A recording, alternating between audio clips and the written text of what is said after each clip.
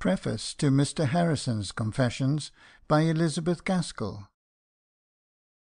I have just taken up, by chance, an old number of the Edinburgh Review, April 1848, in which it is said that Southey had proposed to himself to write a History of English Domestic Life.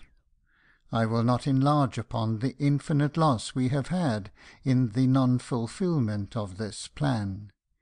Everyone must in some degree feel its extent who has read those charming glimpses of home scenes contained in the early volumes of The Doctor, etc.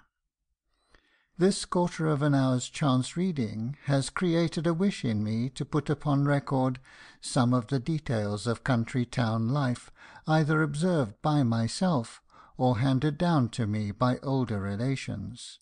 For even in small towns, scarcely removed from villages, the phases of society are rapidly changing, and much will appear strange which yet occurred only in the generation immediately preceding ours. I must, however, say, before going on, that although I choose to disguise my own identity, and to conceal the name of the town to which I refer, every circumstance and occurrence which I shall relate is strictly and truthfully told without exaggeration. As for classing the details with which I am acquainted under any heads, that will be impossible from their heterogeneous nature. I must write them down as they arise in my memory. The town in which I once resided is situated in a district inhabited by large landed proprietors of very old family. The daughters of these families, if unmarried, retired to live in X on their annuities, and gave the tone to the society there. Stately ladies they were, remembering etiquette and precedence in every occurrence of life, and having their genealogy at their tongue's end. Then there were the widows of the cadets of these same families, also poor and also proud, but I think more genial and less given to recounting their pedigrees than the former. Then came the professional men and their wives, who were more wealthy than the ladies I have named, but who always treated them with deference and respect, sometimes even amounting to obsequiousness. For was there not my brother Sir John A, and my uncle Mr. X of Y, to give employment and patronage to the doctor or the attorney? A grade lower came a class of single or widowed ladies, and again it was possible, not to say probable, that their pecuniary circumstances were in better condition than those of the aristocratic dames, who nevertheless refused to meet in general society, the ci devant housekeepers or widows of stewards who had been employed by their fathers and brothers. They would occasionally condescend to ask Mason, or that good Bentley, to a private tea-drinking, at which I doubt not much gossip relating to former days at the Hall would pass. But that was patronage. To associate with them at another person's house would have been an acknowledgment of equality. Below again came the shopkeepers, who dared to be original, who gave comfortable suppers after the very early dinners of that day, not checked by the Honourable Mr. D.'s precedent of a 7 o'clock tea on the most elegant and economical principles, and a supperless turn-out at 9. There were the usual respectable and disrespectable poor, and hanging on the outskirts of society were a set of young men ready for mischief and brutality, and every now and then dropping off the pit's brink into crime. The habits of this class, about 40 years ago, were much as those of the Mohawks a century before. They would stop ladies, returning from the card parties, which were the staple gaiety of the place, and who were only attended by a maidservant bearing a lantern, and whip them, literally whip them as you whip a little child, until administering such chastisement to a good precise old lady of high family, my brother the magistrate came forward and put down such proceedings with a high hand. Certainly there was more individuality of character in those days than now. No one, even in a little town of 2,000 inhabitants, would now be found to drive out with a carriage full of dogs, each dressed in the male or female fashion of the day, as the case might be, each dog provided with a pair of house shoes, for which his carriage boots were changed on his return. No old lady would be so oblivious of Mrs. Grundy's existence now as to dare to invest her favourite cow, after its unlucky fall into a lime-pit, in flannel waistcoat and drawers, in which the said cow paraded the streets of X to the day of its death. There were many regulations which were strictly attended to in the society of X, and which probably checked more manifestations of eccentricity. Before a certain hour in the morning, calls were never paid, nor yet after a certain hour in the afternoon. The consequence was that everybody was out calling on everybody at the same time, for it was de rigueur that morning calls should be returned within 3 days, and accordingly, making due allowance for our proportion of rain in England, every fine morning was given up to this employment. A quarter of an hour was the limit of a morning call. Before the appointed hour of reception, I fancy the employment of many of the ladies was fitting up their laces and muslins, which, for the information of all those whom it may concern, were never ironed, but carefully stretched and pinned thread by thread, with most Lilliputian pieces, on a board covered with flannel. Most of these scions of quality had many pounds' worth of valuable laces descended to them from mothers and grandmothers, which must be got up by no hands, as you may guess, but those of fairly fair. Indeed, when muslin and net were a guinea a yard, this was not to be wondered at. The lace was washed in buttermilk, which gave rise to an odd little circumstance. One lady left her lace basted up in some not very sour buttermilk, and unluckily the cat lapped it up, lace and all. One would have thought the lace would have choked her, but so it was. The lace was too valuable to be lost, so a small dose of tartar emetic was administered to the poor cat. The lace, returned to view, was carefully darned and decked the good lady's best cap for many a year after. And many a time did she tell the story, gracefully bridling up in a prim sort of way, and giving a little cough, as if preliminary to a rather improper story. The first sentence of it was always, I remember, "I do not think you can guess where the lace on my cap has been," dropping her voice, "in pussy's inside, my dear." The dinner hour was 3 o'clock in all houses of any pretensions to gentility, and a very late hour it was considered to be. Soon after 4, 1 or 2 inveterate card-players might be seen in calash and pattens, picking the way along the streets to the house where the party of the evening was to be held. As soon as they arrived and had unpacked themselves, an operation of a good half-hour's duration in the dining-parlour, they were ushered into the drawing-room, where, unless in the very height of summer, it was considered a delicate attention to have the shutters closed, the curtains drawn, and the candles lighted. The card-tables were set out, each with 2 new packs of cards, for which it was customary to pay, each person placing a shilling under one of the candlesticks. The ladies settled down to preference, and allowed of no interruption. Even the tea-trays were placed on the middle of the card-tables, and tea hastily gulped down with a few remarks on the good or ill fortune of the evening.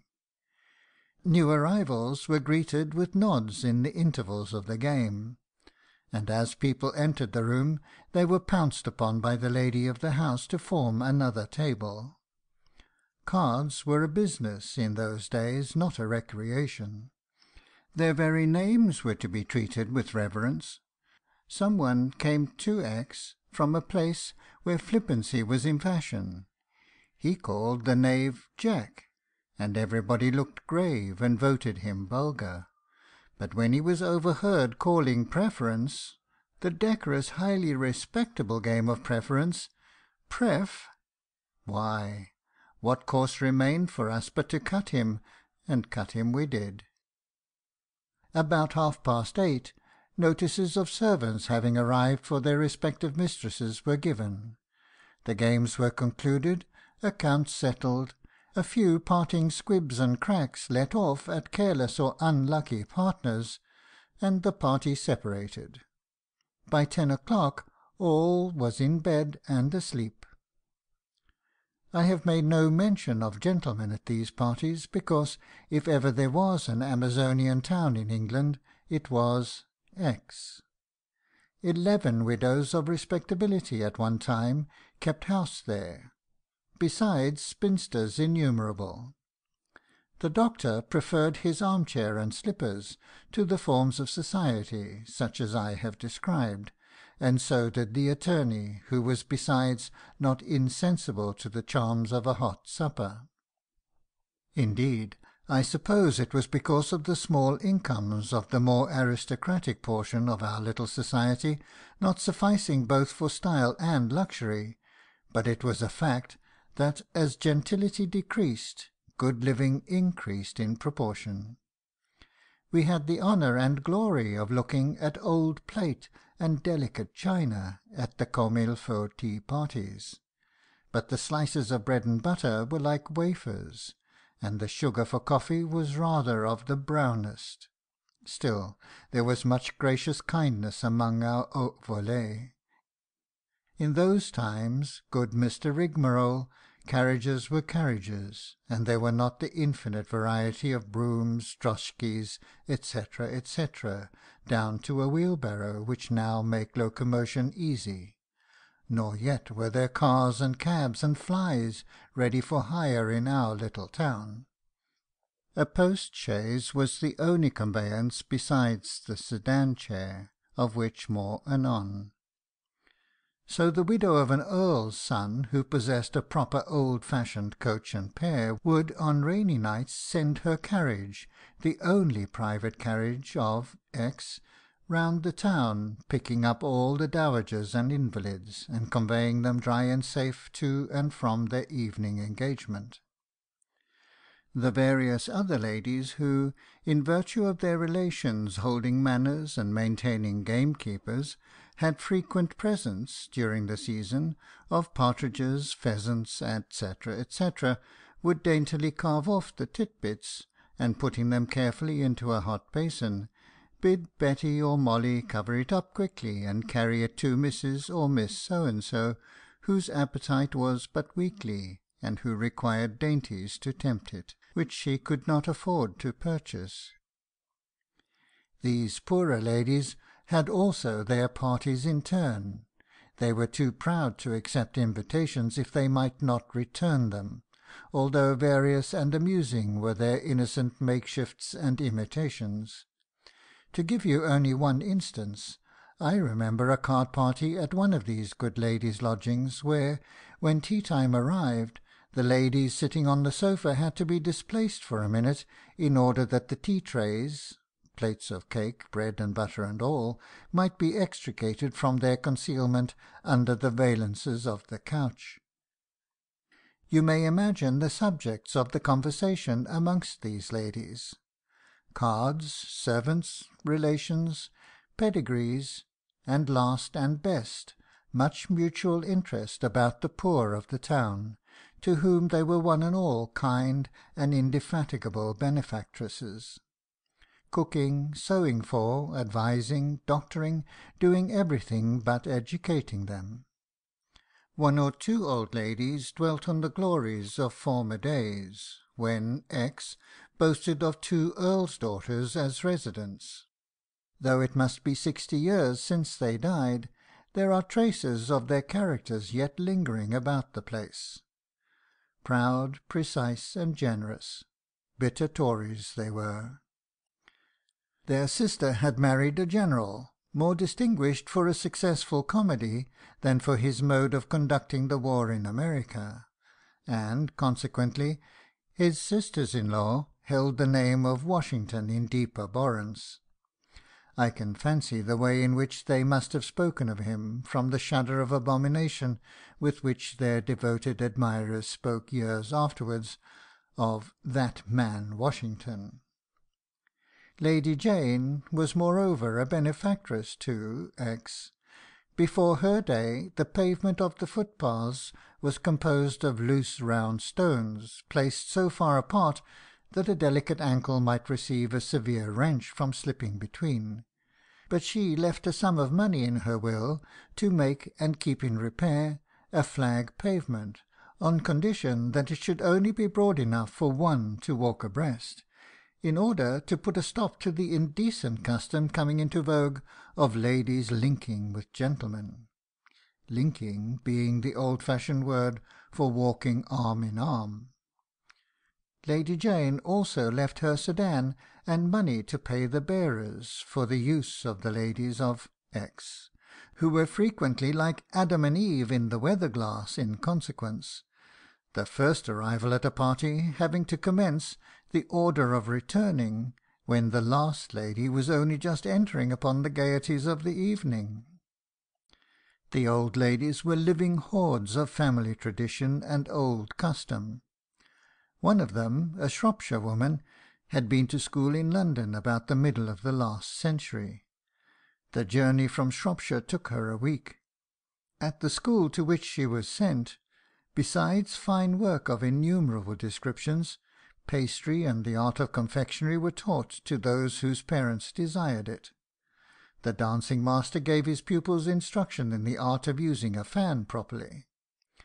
Although an only child, she had never sat down in her parents' presence without leave until she was married, and spoke with infinite disgust of the modern familiarity with which children treated their parents.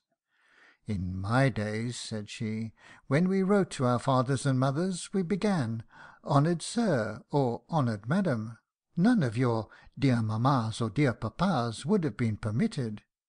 And we ruled off our margin before beginning our letters, instead of cramming writing into every corner of the paper, and when we ended our letters we asked our parents' blessing if we were writing to them, and if we wrote to a friend we were content to 'remain your affectionate friend,' instead of hunting up some new-fangled expression such as 'your attached,' 'your loving,' etc. Fanny, my dear, I got a letter to-day signed 'Yours cordially,' like a dram-shop. What will this world come to?"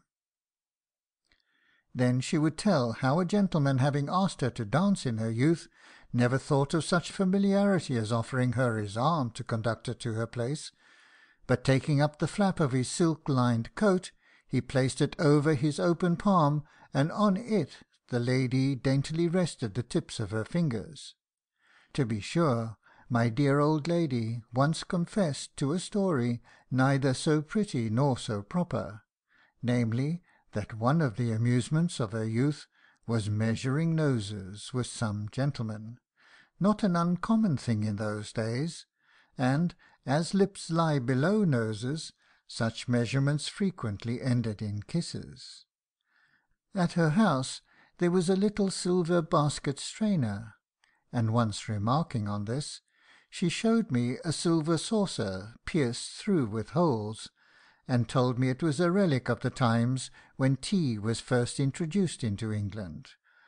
After it had been infused and the beverage drank, the leaves were taken out of the teapot and placed on this strainer, and then eaten by those who liked, with sugar and butter, and very good they were, she added.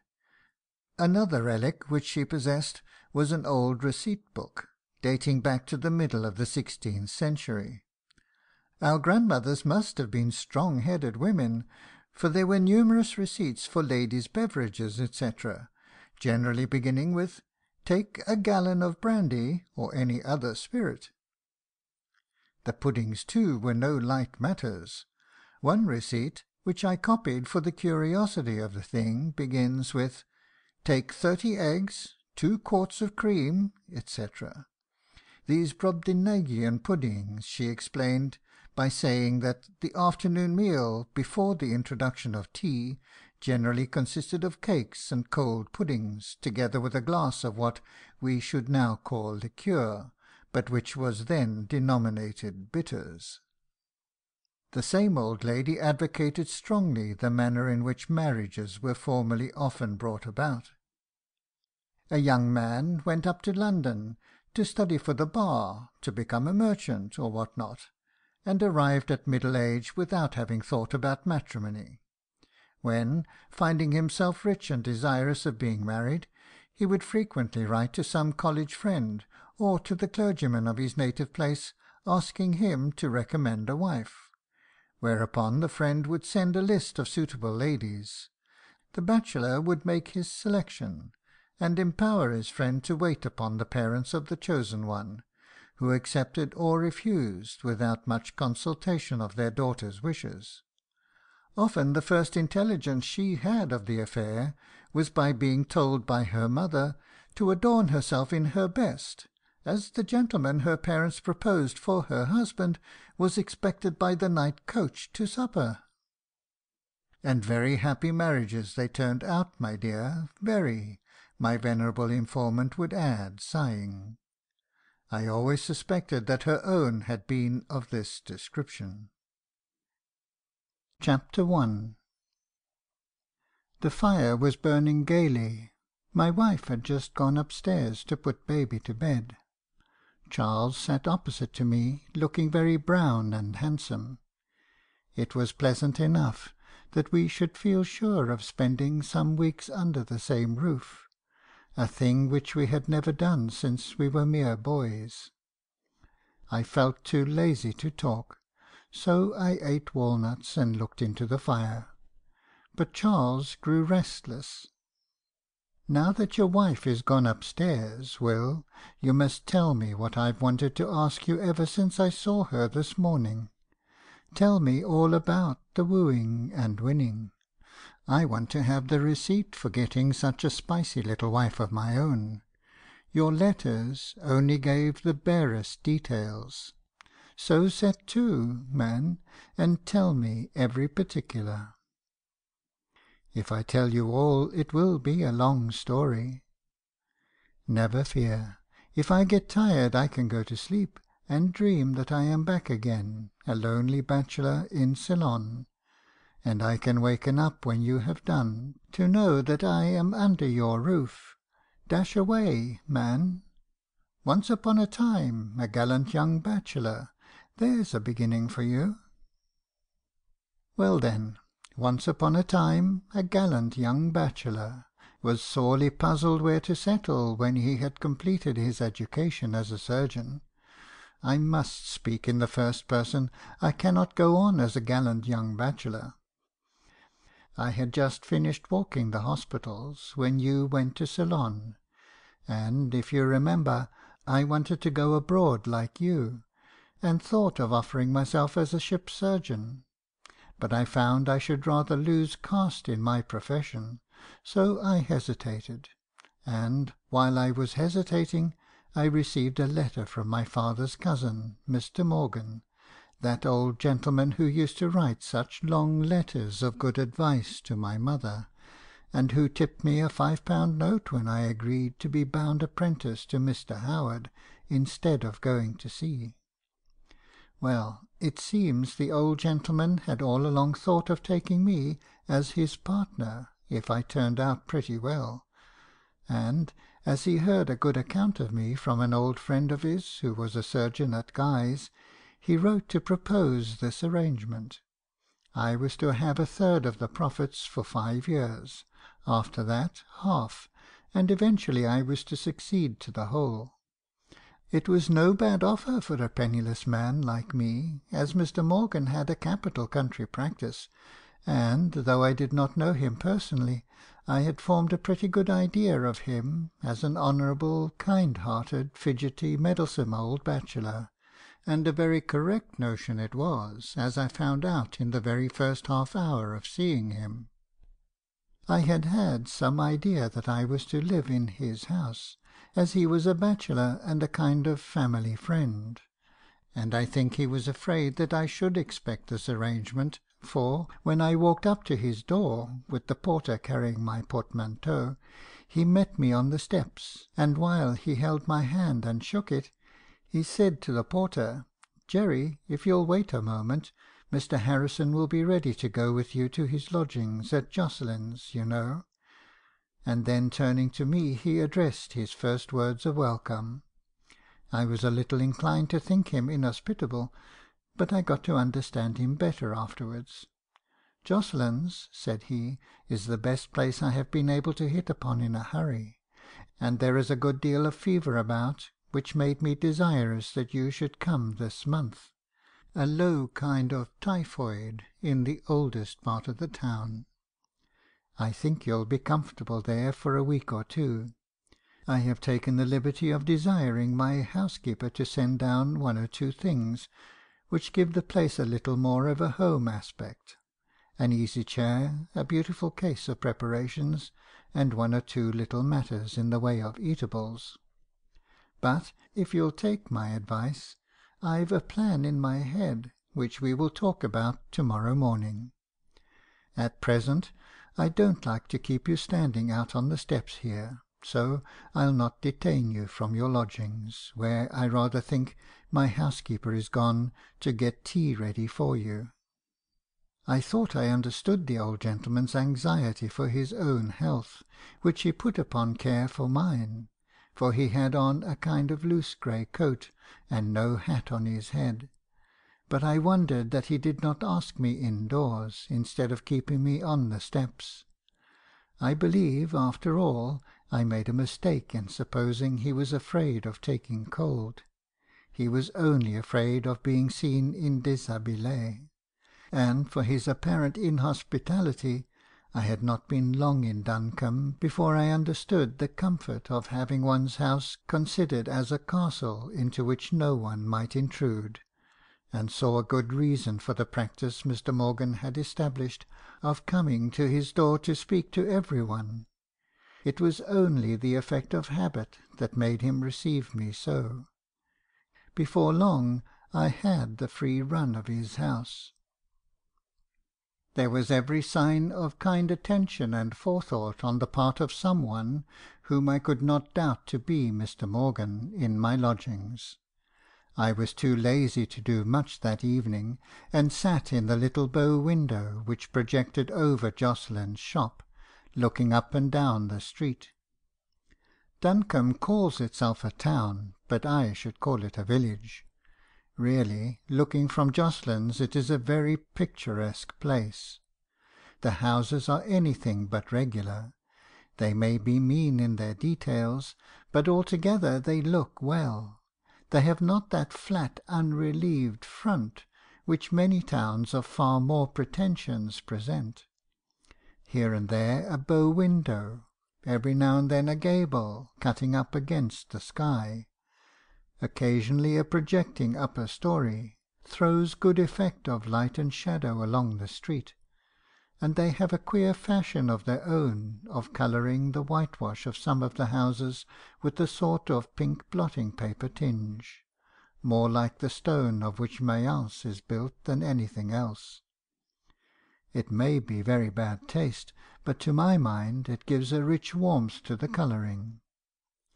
Then, here and there, a dwelling-house has a court in front, with a grass plot on each side of the flagged walk, and a large tree or two, limes or horse-chestnuts, which send their great projecting upper branches over into the street, making round dry places of shelter on the pavement in the times of summer showers.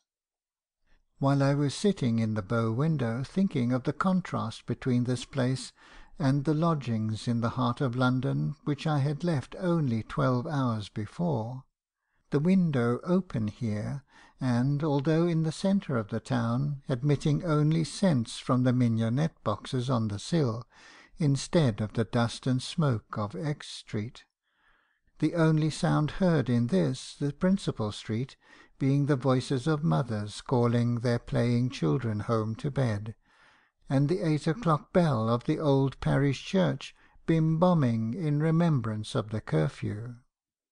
While I was sitting thus idly, the door opened, and the little maid-servant, dropping a curtsey, said, "Please, sir, Mrs. Munton's compliments, and she would be glad to know how you are after your journey." There, was not that hearty and kind? Would even the dearest chum I had at Guy's have thought of doing such a thing? While Mrs. Munton, whose name I had never heard of before, was doubtless suffering anxiety till I should relieve her mind by sending back word that I was pretty well. "My compliments to Mrs. Munton, and I am pretty well, much obliged to her." It was as well to say only pretty well, for very well would have destroyed the interest Mrs. Munton evidently felt in me. Good Mrs. Munton, kind Mrs. Munton, perhaps also young, handsome, rich, widowed Mrs. Munton. I rubbed my hands with delight and amusement, and, resuming my post of observation, began to wonder at which house Mrs. Munton lived. Again the little tap, and the little maid-servant. "Please, sir, Miss Tomkinson's compliments, and they would be glad to know how you feel yourself after your journey." I don't know why, but Miss Tomkinson's name had not such a halo about it as Mrs. Munton's. Still, it was very pretty in Miss Tomkinson's to send and inquire. I only wished I did not feel so perfectly robust. I was almost ashamed that I could not send word I was quite exhausted by fatigue, and had fainted twice since my arrival. If I had but had a headache at least! I heaved a deep breath. My chest was in perfect order. I had caught no cold, so I answered again, "Much obliged to the Miss Tomkinsons. I am not much fatigued. Tolerably well. My compliments." Little Sally could hardly have got downstairs before she returned, bright and breathless. "Mr. and Mrs. Bullock's compliments, sir, and they hope you are pretty well after your journey." Who would have expected such kindness from such an unpromising name? Mr. and Mrs. Bullock were less interesting, it is true, than their predecessors, but I graciously replied, "My compliments. A night's rest will perfectly recruit me." The same message was presently brought up from one or two more unknown kind hearts. I really wished I were not so ruddy-looking. I was afraid I should disappoint the tender-hearted town when they saw what a hale young fellow I was, and I was almost ashamed of confessing to a great appetite for supper when Sally came up to inquire what I would have. Beefsteaks were so tempting, but perhaps I ought rather to have water gruel and go to bed. The beefsteak carried the day, however. I need not have felt such a gentle elation of spirits, as this mark of the town's attention is paid to every one when they arrive after a journey. Many of the same people have sent to inquire after you, great hulking brown fellow as you are. Only Sally spared you the infliction of devising interesting answers. Chapter 2. The next morning Mr. Morgan came before I had finished breakfast. He was the most dapper little man I ever met. I see the affection with which people cling to the style of dress that was in vogue when they were beaux and belles, and received the most admiration. They are unwilling to believe that their youth and beauty are gone, and think that the prevailing mode is unbecoming. Mr. Morgan will inveigh by the hour together against frock-coats, for instance, and whiskers. He keeps his chin close shaven, wears a black dress coat and dark grey pantaloons, and in his morning round to his town patients he invariably wears the brightest and blackest of Hessian boots, with dangling silk tassels on each side. When he goes home about 10 o'clock to prepare for his ride to see his country patients, he puts on the most dandy top boots I ever saw, which he gets from some wonderful bootmaker 100 miles off. His appearance is what one calls jemmy. There is no other word that will do for it.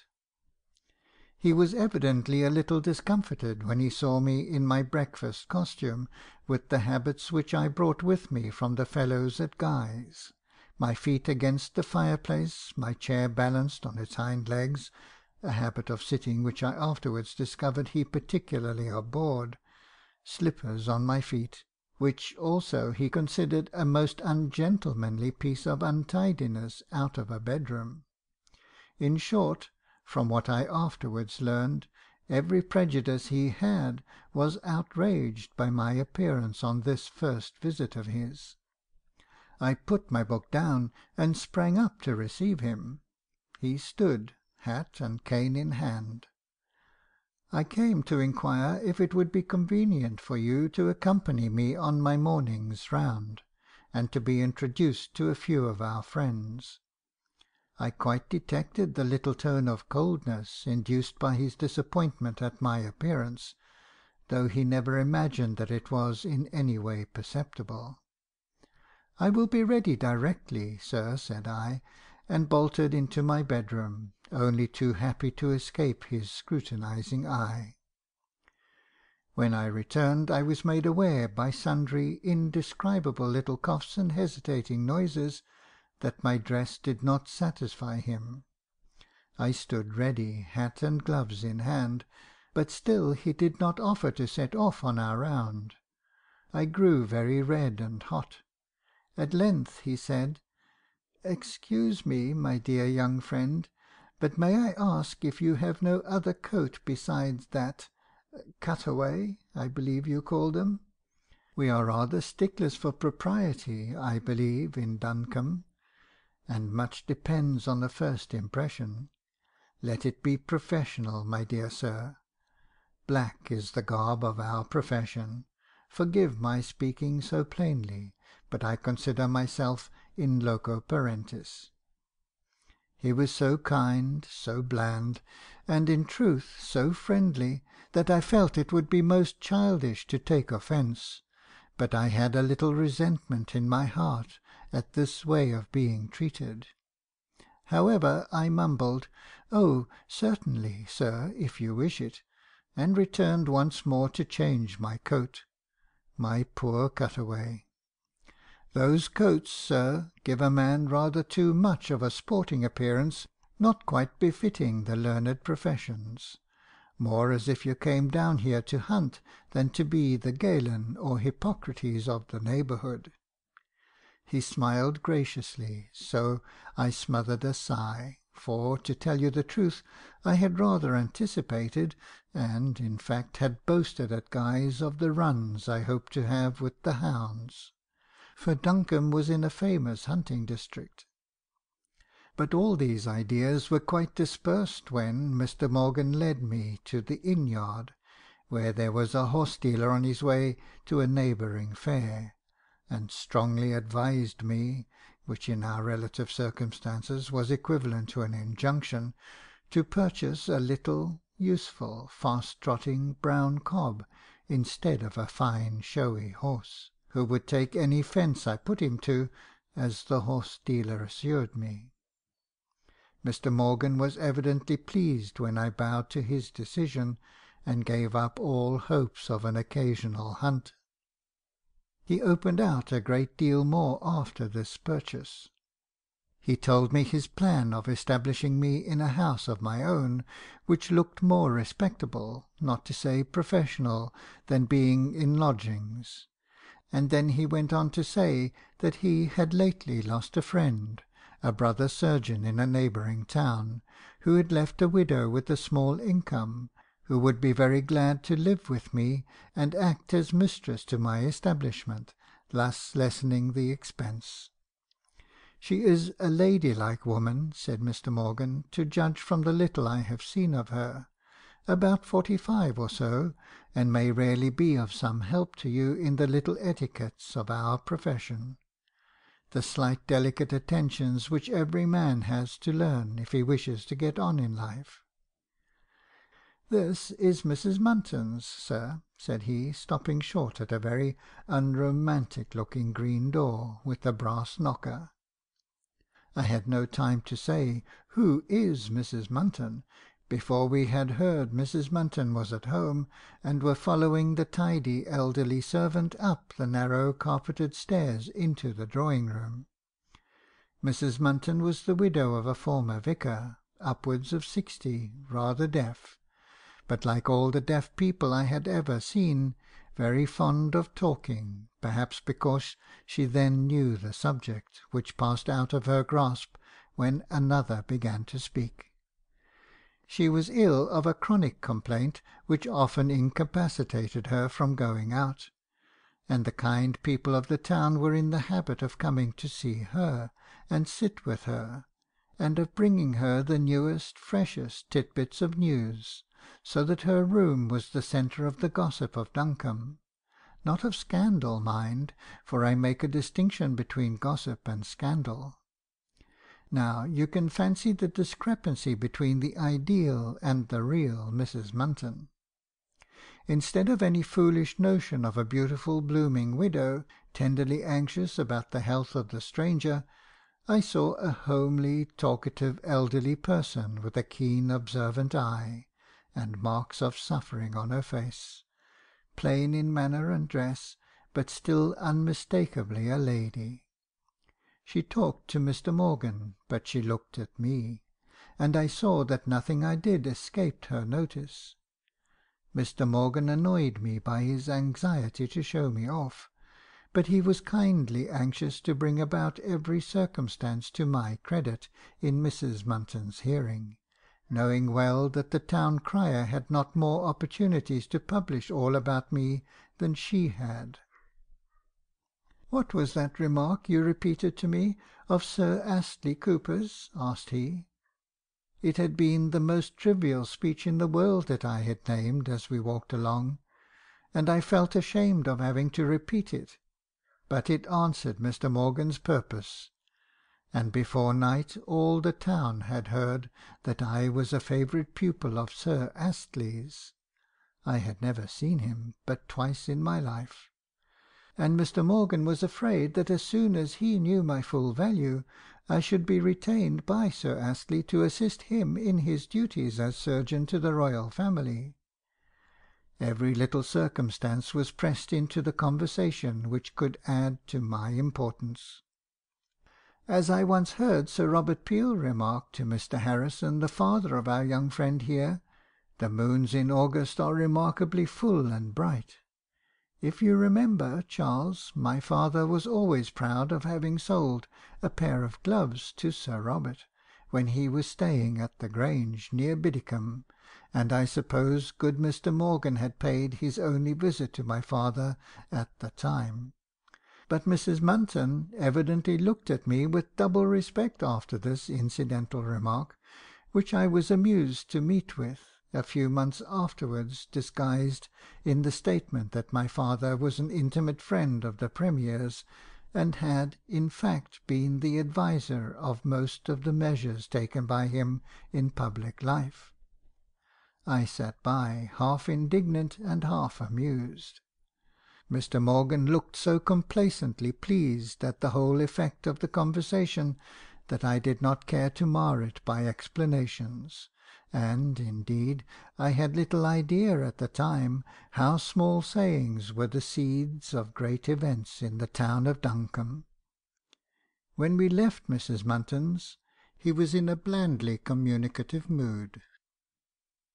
You will find it a curious statistical fact, but 5/6 of our householders of a certain rank in Duncombe are women. We have widows and old maids in rich abundance. In fact, my dear sir, I believe that you and I are almost the only gentlemen in the place, Mr. Bullock of course excepted. By gentlemen, I mean professional men. It behoves us to remember, sir, that so many of the female sex rely upon us for the kindness and protection which every man who is worthy of the name is always so happy to render. Miss Tomkinson, where we next called, did not strike me as remarkably requiring protection from any man. She was a tall, gaunt, masculine-looking woman, with an air of defiance about her naturally. This, however, she softened and mitigated as far as she was able in favour of Mr. Morgan. He, it seemed to me, stood a little in awe of the lady, who was very brusque and plain-spoken, and evidently piqued herself on her decision of character and sincerity of speech. "So this is the Mr. Harrison we have heard so much of from you, Mr. Morgan. I must say, from what I had heard, that I had expected something a little more,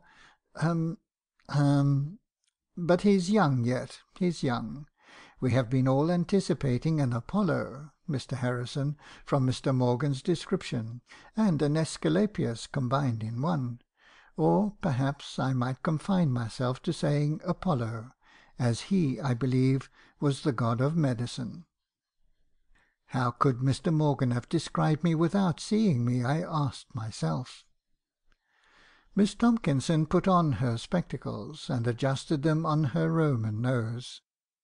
Suddenly relaxing from her severity of inspection, she said to Mr. Morgan, "But you must see Caroline. I had nearly forgotten it. She is busy with the girls, but I will send for her. She had a bad headache yesterday, and looked very pale. It made me very uncomfortable." She rang the bell, and desired the servant to fetch Miss Caroline.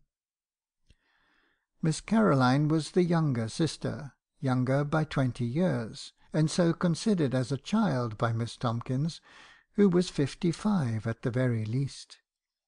If she was considered as a child, she was also petted and caressed, and cared for as a child, for she had been left as a baby to the charge of her elder sister, and when the father died, and they had had to set up a school, Miss Tomkins took upon herself every difficult arrangement, and denied herself every pleasure, and made every sacrifice in order that Carry might not feel the change in their circumstances. My wife tells me she once knew the sisters purchase a piece of silk, enough, with management, to have made 2 gowns, but Carry wished for flounces, or some such fallals, and, without a word, Miss Tomkins gave up her gown to have the whole made up as Carry wished into one handsome gown, and wore an old shabby affair herself as cheerfully as if it were Genoa velvet.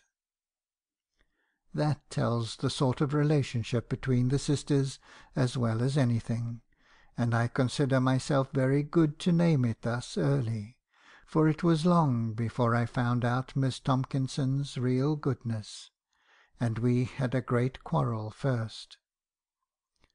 Miss Caroline looked very delicate and die-away when she came in. She was as soft and sentimental as Miss Tomkinson was hard and masculine. She had a way of saying, "Oh, sister, how can you?" at Miss Tomkinson's startling speeches, which I never liked, especially as it was accompanied by a sort of protesting look at the company present, as if she wished to have it understood that she was shocked at her sister's outre manners. Now that was not faithful between sisters.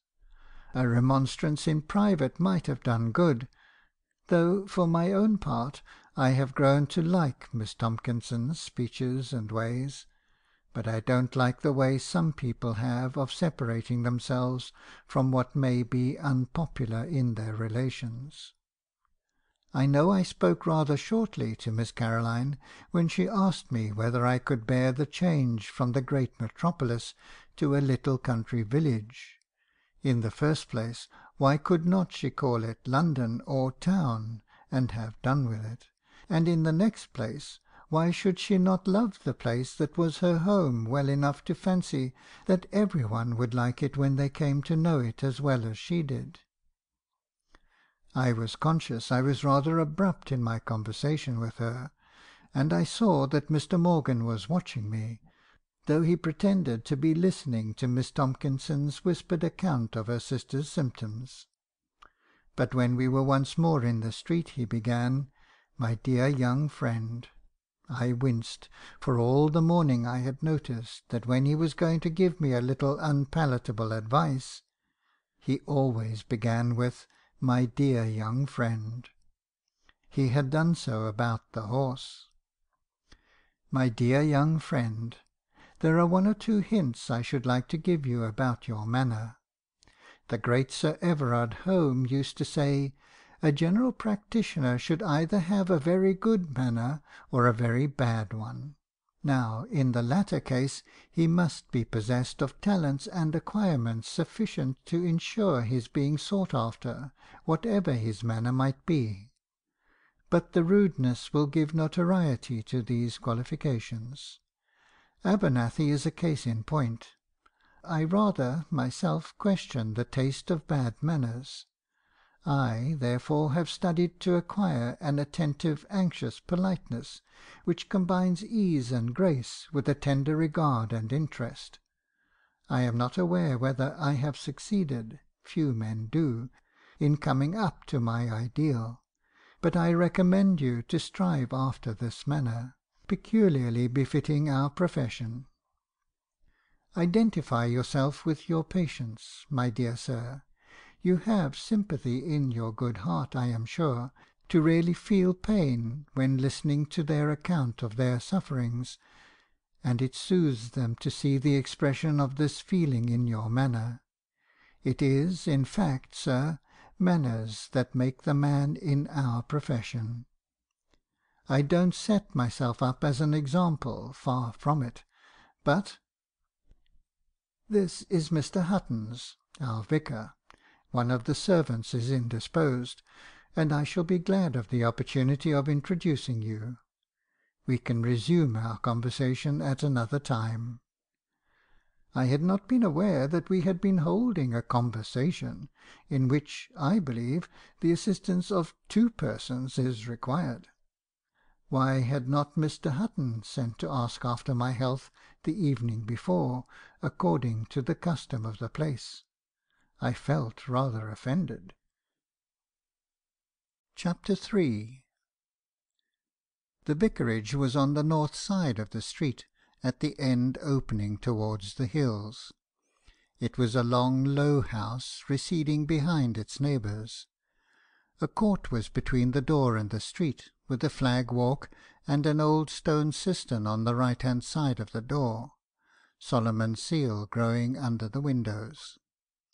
Someone was watching from behind the window curtain, for the door opened as if by magic as soon as we reached it, and we entered a low room, which served as hall, and was matted all over, with deep old-fashioned window-seats and Dutch tiles in the fireplace.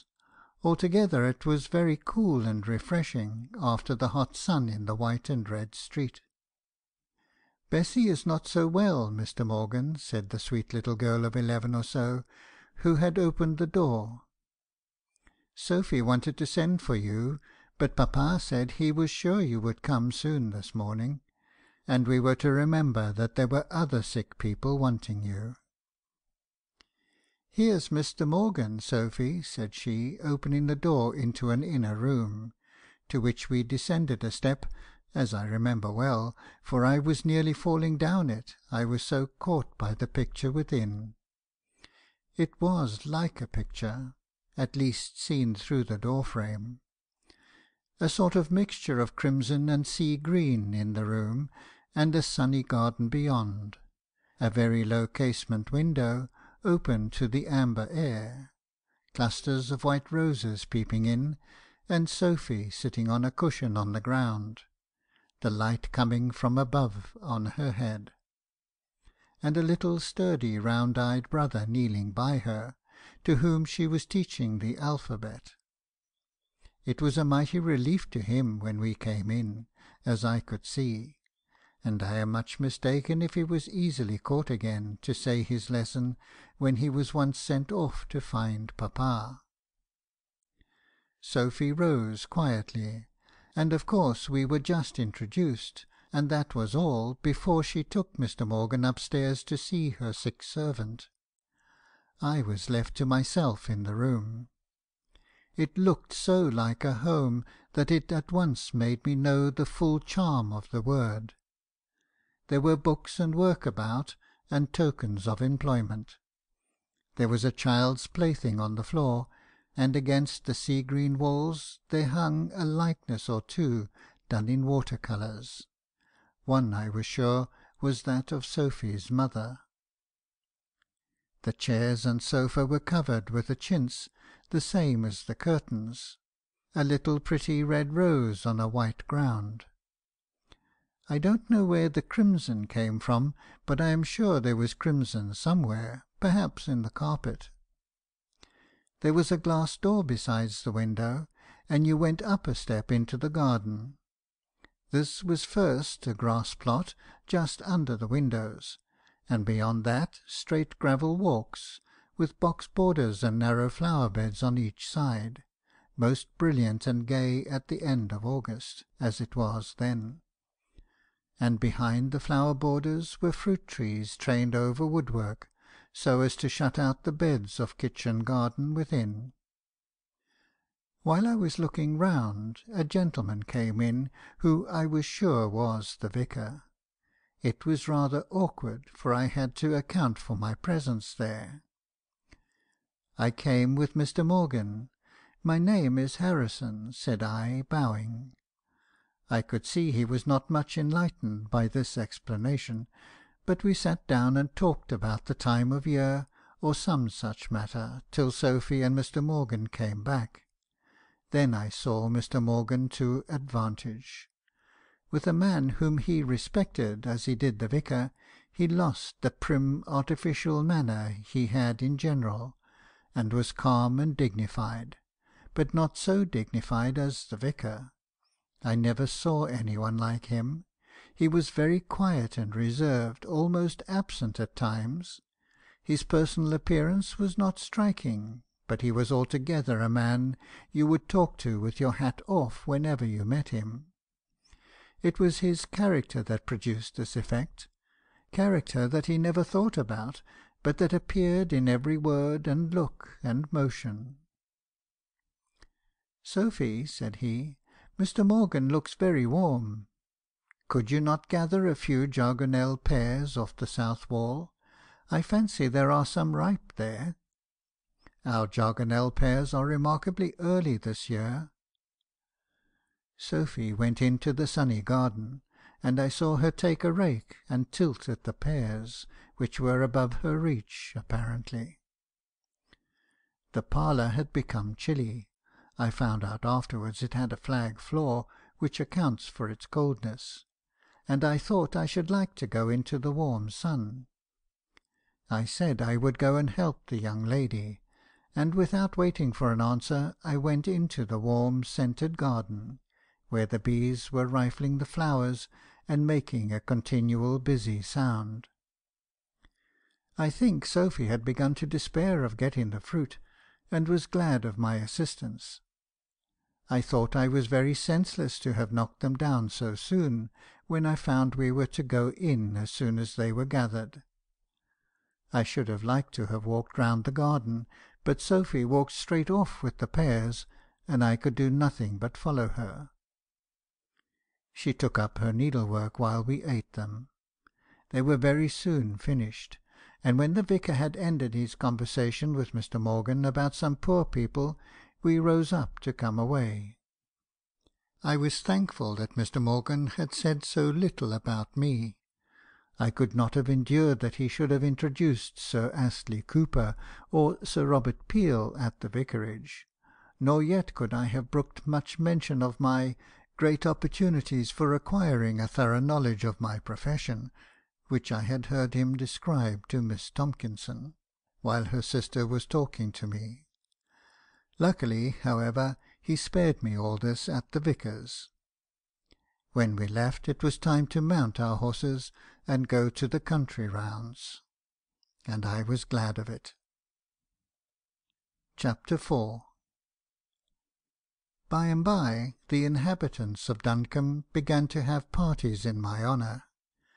Mr. Morgan told me it was on my account, or I don't think I should have found it out. But he was pleased at every fresh invitation, and rubbed his hands, and chuckled as if it was a compliment to himself, as in truth it was. Meanwhile, the arrangement with Mrs. Rose had been brought to a conclusion. She was to bring her furniture and place it in a house of which I was to pay the rent. She was to be the mistress, and in return she was not to pay anything for her board. Mr. Morgan took the house, and delighted in advising and settling all my affairs. I was partly indolent and partly amused, and was altogether passive. The house he took for me was near his own. It had 2 sitting-rooms downstairs, opening into each other by folding doors, which were, however, kept shut in general.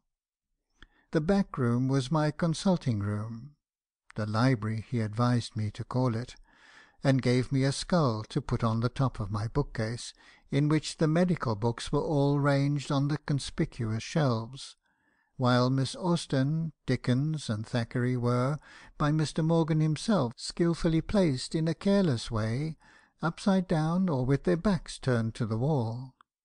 The front parlour was to be the dining-room, and the room above was furnished with Mrs. Rose's drawing-room chairs and table, though I found she preferred sitting downstairs in the dining-room, close to the window, where, between every stitch, she could look up and see what was going on in the street.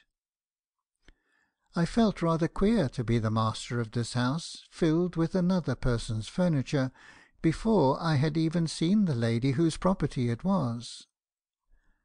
Presently she arrived. Mr. Morgan met her at the inn where the coach stopped, and accompanied her to my house. I could see them out of the drawing-room window, the little gentleman stepping daintily along, flourishing his cane, and evidently talking away. She was a little taller than he was, and in deep widow's mourning, such veils and falls and capes and cloaks, that she looked like a black crape haycock. When we were introduced, she put up her thick veil, and looked round and sighed. "Your appearance and circumstances, Mr. Harrison, remind me forcibly of the time when I was married to my dear husband, now at rest. He was then, like you, commencing practice as a surgeon. For 20 years I sympathised with him, and assisted him by every means in my power, even to making up pills when the young man was out. May we live together in harmony for an equal length of time. May the regard between us be equally sincere, although, instead of being conjugal, it is to be maternal and filial." I am sure she had been concocting the speech in the coach, for she afterwards told me she was the only passenger. When she had ended, I felt as if I ought to have had a glass of wine in my hand to drink, after the manner of toasts; and yet I doubt I should have done it heartily, for I did not hope to live with her for 20 years. It had rather a dreary sound. However, I only bowed, and kept my thoughts to myself. I asked Mr. Morgan, while Mrs. Rose was upstairs taking off her things, to stay to tea, to which he agreed, and kept rubbing his hands with satisfaction, saying, "A very fine woman, sir, very fine woman. And what a manner! How she will receive patients, who may wish to leave a message during your absence. Such a flow of words, to be sure." Mr. Morgan could not stay long after tea, as there were 1 or 2 cases to be seen. I would willingly have gone, and had my hat on, indeed, for the purpose, when he said it would not be respectful, not the thing, to leave Mrs. Rose the first evening of her arrival. tender deference to the sex, to a widow in the first months of her loneliness, requires this little consideration, my dear sir. I will leave that case at Miss Tomkinson's for you. You will perhaps call early to-morrow morning. Miss Tomkinson is rather particular, and is apt to speak plainly if she does not think herself properly attended to." I had often noticed that he shuffled off the visits to Miss Tomkinson's on me, and I suspect he was a little afraid of the lady. It was rather a long evening with Mrs. Rose. She had nothing to do, thinking it civil, I suppose, to stop in the parlour, and not go upstairs and unpack. I begged I might be no restraint upon her if she wished to do so, but rather to my disappointment she smiled in a measured, subdued way, and said it would be a pleasure to her to become better acquainted with me. She went upstairs once, and my heart misgave me when I saw her come down with a clean folded pocket-handkerchief. Oh, my prophetic soul! She was no sooner seated than she began to give me an account of her late husband's illness and symptoms and death. It was a very common case, but she evidently seemed to think it had been peculiar. She had just a smattering of medical knowledge, and used the technical terms so very mal à propos that I could hardly keep from smiling, but I would not have done it for the world. She was evidently in such deep and sincere distress. At last she said, "I have the dognosis of my dear husband's complaint in my desk, Mr. Harrison, if you would like to draw up the case for the Lancet." I think he would have felt gratified, poor fellow, if he had been told such a compliment would be paid to his remains, and that his case would appear in those distinguished columns. It was rather awkward, for the case was of the very commonest, as I said before. However, I had not been even this short time in practice without having learnt a few of those noises which do not compromise one, and yet may bear a very significant construction if the listener chooses to exert a little imagination. Before the end of the evening we were such friends that she brought me down the late Mr. Rose's picture to look at. She told me she could not bear, herself, to gaze upon the beloved features, but that if I would look upon the miniature, she would avert her face. I offered to take it into my own hands, but she seemed wounded at the proposal, and said she never, never could trust such a treasure out of her own possession. So she turned her head very much over her left shoulder, while I examined the likeness held by her extended right arm. The late Mr. Rose must have been rather a good-looking, jolly man, and the artist had given him such a broad smile and such a twinkle about the eyes that it really was hard to help smiling back at him. However, I restrained myself. At first Mrs. Rose objected to accepting any of the invitations which were sent her to accompany me to the tea-parties in the town.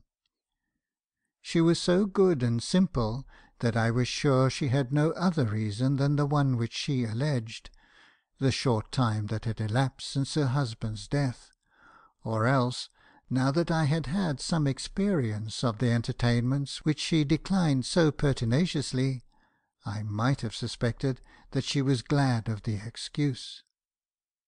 I used sometimes to wish that I was a widow.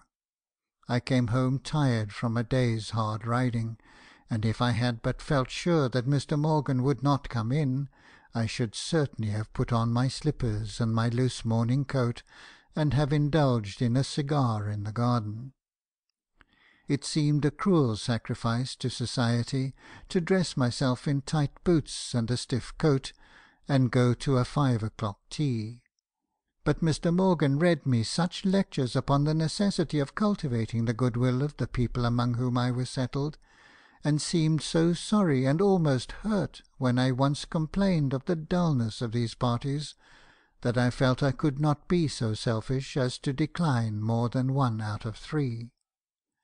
Mr. Morgan, if he found that I had an invitation for the evening, would often take the longer round and the more distant visits. I suspected him at first of the design, which I confess I often entertained, of shirking the parties; but I soon found out he was really making a sacrifice of his inclinations for what he considered to be my advantage. Chapter 5. There was one invitation which seemed to promise a good deal of pleasure.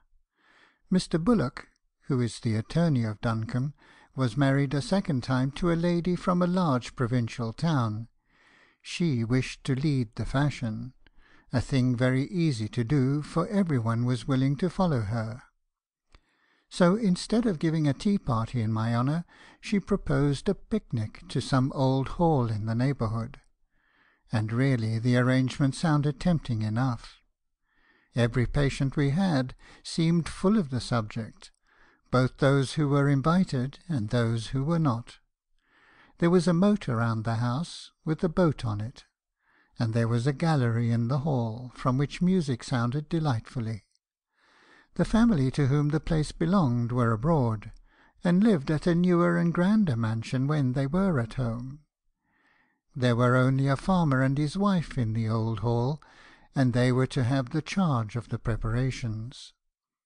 The little kind-hearted town was delighted when the sun shone bright on the October morning of our picnic. The shopkeepers and cottagers all looked pleased as they saw the cavalcade gathering at Mr. Bullock's door. We were somewhere about 20 in number. A silent few, she called us, but I thought we were quite enough. There were the Miss Tomkinsons and 2 of their young ladies. One of them belonged to a country family, Mrs. Bullock told me in a whisper. Then came Mr., Mrs. and Miss Bullock, and a tribe of little children, the offspring of the present wife. Miss Bullock was only a step-daughter. Mrs. Munton had accepted the invitation to join our party, which was rather unexpected by the host and hostess, I imagine, from the little remarks that I overheard, but they made her very welcome. Miss Horseman, a maiden lady who had been on a visit from home till last week, was another. And last, there were the vicar and his children. These, with Mr. Morgan and myself, made up the party. I was very much pleased to see something more of the vicar's family. He had come in occasionally to the evening parties, it is true, and spoke kindly to us all, but it was not his habit to stay very long at them; and his daughter was, he said, too young to visit. She had had the charge of her little sisters and brother since her mother's death, which took up a good deal of her time, and she was glad of the evenings to pursue her own studies. But to-day the case was different, and Sophy and Helen and Lizzie and even little Walter were all there, standing at Mrs. Bullock's door, for we none of us could be patient enough to sit still in the parlour, with Mrs. Munton and the elder ones quietly waiting for 2 chaises and the spring-cart, which was to have been there by 2 o'clock, but now it was nearly 1/4 past. Shameful! The brightness of the day would be gone. The sympathetic shopkeepers standing at their respective doors, with their hands in their pockets, had, one and all, their heads turned in the direction from which the carriages, as Mrs. Bullock called them, were to come. There was a rumble along the paved street, and the shopkeepers turned and smiled and bowed their heads congratulatingly to us. All the mothers and all the little children of the place stood clustering round the doors to see us set off. I had my horse waiting, and, meanwhile, I assisted people into their vehicles. One sees a good deal of management on such occasions. Mrs. Munton was handed first into one of the chaises. Then there was a little hanging back, for most of the young people wished to go in the cart. I don't know why. Miss Horseman, however, came forward, and as she was known to be the intimate friend of Mrs. Munton, so far was satisfactory. But who was to be third? Bodkin with 2 old ladies. who liked the windows shut. I saw Sophy speaking to Helen, and then she came forward and offered to be the third. The two old ladies looked pleased and glad, as every one did near Sophy, so that the chaiseful was arranged. Just as it was going off, however, the servant from the vicarage came running with a note for her master. When he had read it, he went to the chaise door, and I suppose told Sophy what I afterwards heard him say to Mrs. Bullock, that the clergyman of a neighbouring parish was ill, and unable to read the funeral service for one of his parishioners, who was to be buried that afternoon. The vicar was, of course, obliged to go, and said he should not return home that night. It seemed a relief to some, I perceived, to be without the little restraint of his dignified presence. Mr. Morgan came up just at the moment, having ridden hard all the morning to be in time to join our party. So we were resigned, on the whole, to the vicar's absence. His own family regretted him the most, I noticed, and I liked them all the better for it. I believe that I came next in being sorry for his departure, but I respected and admired him, and felt always the better for having been in his company. Miss Tomkinson, Mrs. Bullock, and the country young lady were in the next chaise. I think the last would rather have been in the cart with the younger and merrier set, but I imagine that was considered infra dig. The remainder of the party were to ride and tie, and a most riotous laughing set they were. Mr. Morgan and I were on horseback. At least I led my horse, with little Walter riding on him, his fat sturdy legs standing stiff out on each side of my cob's broad back. He was a little darling, and chattered all the way, his sister Sophy being the heroine of all his stories. I found he owed his day's excursion entirely to her begging papa to let him come. Nurse was strongly against it. "Cross old nurse," he called her once, and then said, "No, not cross, kind nurse. Sophy tells Walter not to say cross nurse." I never saw so young a child so brave. The horse shied at a log of wood. Walter looked very red, and grasped the mane, but sat upright like a little man, and never spoke all the time the horse was dancing. When it was over, he looked at me and smiled. "You would not let me be hurt, Mr. Harrison, would you?" He was the most winning little fellow I ever saw. There were frequent cries to me from the cart. "Oh, Mr. Harrison, do get us that branch of blackberries. You can reach it with your whip handle. Oh, Mr. Harrison, there were such splendid nuts on the other side of that hedge. Would you just turn back for them?" Miss Caroline Tomkinson was once or twice rather faint with the motion of the cart, and asked me for my smelling bottle, as she had forgotten hers. I was amused at the idea of my carrying such articles about with me. Then she thought she should like to walk, and got out, and came on my side of the road, but I found little Walter the pleasanter companion, and soon set the horse off into a trot, with which pace her tender constitution could not keep up. The road to the old hall was along a sandy lane, with high hedge banks, the wych elms almost met overhead. "Shocking farming," Mr. Bullock called out, and so it might be, but it was very pleasant and picturesque looking. The trees were gorgeous in their orange and crimson hues, varied by great dark green holly bushes glistening in the autumn sun. I should have thought the colours too vivid if I had seen them in a picture, especially when we wound up the brow after crossing the little bridge over the brook. What laughing and screaming there was as the cart splashed through the sparkling water, and I caught the purple hills beyond.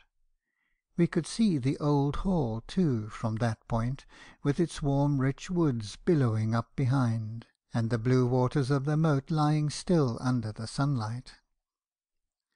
Laughing and talking is very hungry work, and there was a universal petition for dinner when we arrived at the lawn before the hall, where it had been arranged that we were to dine. I saw Miss Carey take Miss Tomkinson aside, and whisper to her; and presently the elder sister came up to me, where I was busy, rather apart, making a seat of hay, which I had fetched from the farmer's loft, for my little friend Walter, who, I had noticed, was rather hoarse, and for whom I was afraid of a seat on the grass, dry as it appeared to be. "Mr. Harrison, Caroline tells me she has been feeling very faint, and she is afraid of a return of one of her attacks. She says she has more confidence in your medical powers than in Mr. Morgan's. I should not be sincere if I did not say that I differ from her; but as it is so, may I beg you to keep an eye upon her? I tell her she had better not have come if she did not feel well. But, poor girl, she has set her heart upon this day's pleasure. I have offered to go home with her, but she says, if she can only feel sure you are at hand, she would rather stay." Of course I bowed, and promised all due attendance on Miss Caroline; and in the meantime, until she did require my services, I thought I might as well go and help the vicar's daughter, who looked so fresh and pretty in her white muslin dress, here, there, and everywhere, now in the sunshine, now in the green shade, helping every one to be comfortable, and thinking of every one but herself. Presently Mr. Morgan came up. "Miss Caroline does not feel quite well. I have promised your services to her sister." "So have I, sir. But Miss Sophy cannot carry this heavy basket." I did not mean her to have heard this excuse, but she caught it up and said, "Oh yes, I can. I can take the things out one by one. Go to poor Miss Caroline, pray, Mr. Harrison." I went, but very unwillingly, I must say. When I had once seated myself by her, I think she must have felt better. It was, probably, only a nervous fear, which was relieved when she knew she had assistance near at hand; for she made a capital dinner. I thought she would never end her modest requests for "just a little more pigeon pie, or a merry thought of chicken." Such a hearty meal would, I hoped, effectually revive her; and so it did. For she told me she thought she could manage to walk round the garden, and see the old peacock ewes, if I would kindly give her my arm. It was very provoking. I had so set my heart upon being with the vicar's children. I advised Miss Caroline strongly to lie down a little, and rest, before tea, on the sofa in the farmer's kitchen. You cannot think how persuasively I begged her to take care of herself. At last she consented, thanking me for my tender interest. She should never forget my kind attention to her. She little knew what was in my mind at the time. However, she was safely consigned to the farmer's wife, and I was rushing out in search of a white gown and a waving figure, when I encountered Mrs. Bullock at the door of the hall. She was a fine, fierce-looking woman. I thought she had appeared a little displeased at my unwilling attentions on Miss Caroline at dinner time; but now, seeing me alone, she was all smiles. "Oh, Mr. Harrison, all alone? How is that? What are the young ladies about to allow such churlishness? And, by the way, I have left a young lady who will be very glad of your assistance, I'm sure. My daughter, Jemima," her stepdaughter she meant. "Mr. Bullock is so particular and so tender a father that he would be frightened to death at the idea of her going into the boat on the moat, unless she was with some one who could swim. He is gone to discuss the new wheel plough with the farmer.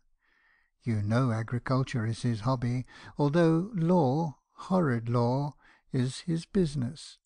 But the poor girl is pining on the bank, longing for my permission to join the others, which I dare not give, unless you will kindly accompany her, and promise, if any accident happens, to preserve her safe." Oh, Sophy, Why was no one anxious about you? Chapter 6. Miss Bullock was standing by the waterside, looking wistfully, as I thought, at the water party, the sound of whose merry laughter came pleasantly enough from the boat, which lay off, for indeed no one knew how to row, and she was of a clumsy flat-bottomed build, about 100 yards, weather-bound, as they shouted out, among the long stalks of the water-lilies. Miss Bullock did not look up till I came close to her, and then, when I told her my errand, she lifted up her great heavy sad eyes, and looked at me for a moment.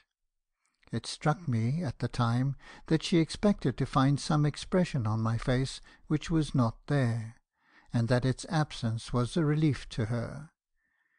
She was a very pale, unhappy-looking girl, but very quiet, and, if not agreeable in manner, at any rate not forward or offensive. I called to the party in the boat, and they came slowly enough through the large, cool, green lily leaves towards us. When they got near, we saw there was no room for us, and Miss Bullock said she would rather stay in the meadow and saunter about, if I would go into the boat. And I am certain, from the look on her countenance, that she spoke the truth. But Miss Horseman called out in a sharp voice, while she smiled in a very disagreeable, knowing way, "Oh, mamma will be displeased if you don't come in, Miss Bullock, after all her trouble in making such a nice arrangement." At this speech the poor girl hesitated, and at last, in an undecided way, as if she was not sure whether she was doing right, she took Sophy's place in the boat. Helen and Lizzie landed with their sister, so that there was plenty of room for Miss Tomkins and Miss Horseman and all the little Bullocks, and the 3 vicarage girls went off strolling along the meadow side, and playing with Walter, who was in a high state of excitement. The sun was getting low, but the declining light was beautiful upon the water, and, to add to the charm of the time, Sophy and her sisters, standing on the green lawn in front of the hall, struck up the little German canon, which I had never heard before, "O wie wohl ist mir am Abend," etc. At last we were summoned to tug the boat to the landing steps on the lawn, tea and a blazing wood fire being ready for us in the hall. I was offering my arm to Miss Horseman, as she was a little lame, when she said again, in her peculiar disagreeable way, "Had you not better take Miss Bullock, Mr. Harrison? It will be more satisfactory." I helped Miss Horseman up the steps, however, and then she repeated her advice. So, remembering that Miss Bullock was in fact the daughter of my entertainers, I went to her. But though she accepted my arm, I could perceive she was sorry that I had offered it. The hall was lighted by the glorious wood fire in the wide old grate. The daylight was dying away in the west, and the large windows admitted but little of what was left through their small leaded frames, with coats of arms emblazoned upon them. The farmer's wife had set out a great long table, which was piled with good things, and a huge black kettle sang on the glowing fire, which sent a cheerful warmth through the room as it crackled and blazed. Mr. Morgan, who I found had been taking a little round in the neighbourhood among his patients, was there smiling and rubbing his hands as usual. Mr. Bullock was holding a conversation with the farmer at the garden door on the nature of different manures, in which it struck me that if Mr. Bullock had the fine names and theories on his side, the farmer had all the practical knowledge and the experience, and I know which I would have trusted. I think Mr. Bullock rather liked to talk about Liebig in my hearing. It sounded well, and was knowing. Mrs. Bullock was not particularly placid in her mood. In the first place, I wanted to sit by the vicar's daughter, and Miss Caroline as decidedly wanted to sit on my other side, being afraid of her fainting fits, I imagine. but Mrs. Bullock called me to a place near her daughter. Now, I thought I had done enough civility to a girl who was evidently annoyed rather than pleased by my attentions, and I pretended to be busy stooping under the table for Miss Caroline's gloves, which were missing; but it was of no avail. Mrs. Bullock's fine severe eyes were awaiting my reappearance, and she summoned me again. "I am keeping this place on my right hand for you, Mr. Harrison. Jemima, sit still." I went up to the post of honour, and tried to busy myself with pouring out coffee to hide my chagrin. But after forgetting to empty the water put in to warm the cups, Mrs. Bullock said, and omitting to add any sugar, the lady told me she would dispense with my services, and turn me over to my neighbour on the other side. Talking to the younger lady was, no doubt, more Mr. Harrison's vocation than assisting the elder one. I dare say it was only the manner that made the words seem offensive. Miss Horseman sat opposite me, smiling away. Miss Bullock did not speak, but seemed more depressed than ever. At length, Miss Horseman and Mrs. Bullock got to a war of innuendos, which were completely unintelligible to me, and I was very much displeased with my situation. While at the bottom of the table, Mr. Morgan and Mr. Bullock were making the young ones laugh most heartily. Part of the joke was Mr. Morgan's insisting upon making tea at that end, and Sophy and Helen were busy contriving every possible mistake for him. I thought honour was a very good thing, but merriment a better. Here was I in the place of distinction, hearing nothing but cross words. At last the time came for us to go home. As the evening was damp, the seats in the chaises were the best and most to be desired; and now Sophy offered to go in the cart, only she seemed anxious, and so was I, that Walter should be secured from the effects of the white wreaths of fog rolling up from the valley. But the little, violent, affectionate fellow would not be separated from Sophy. She made a nest for him on her knee in one corner of the cart, and covered him with her own shawl. I hoped that he would take no harm. Miss Tomkinson, Mr. Bullock, and some of the young ones walked, but I seemed chained to the windows of the chaise, for Miss Caroline begged me not to leave her, as she was dreadfully afraid of robbers; and Mrs. Bullock implored me to see that the man did not overturn them in the bad roads, as he had certainly had too much to drink.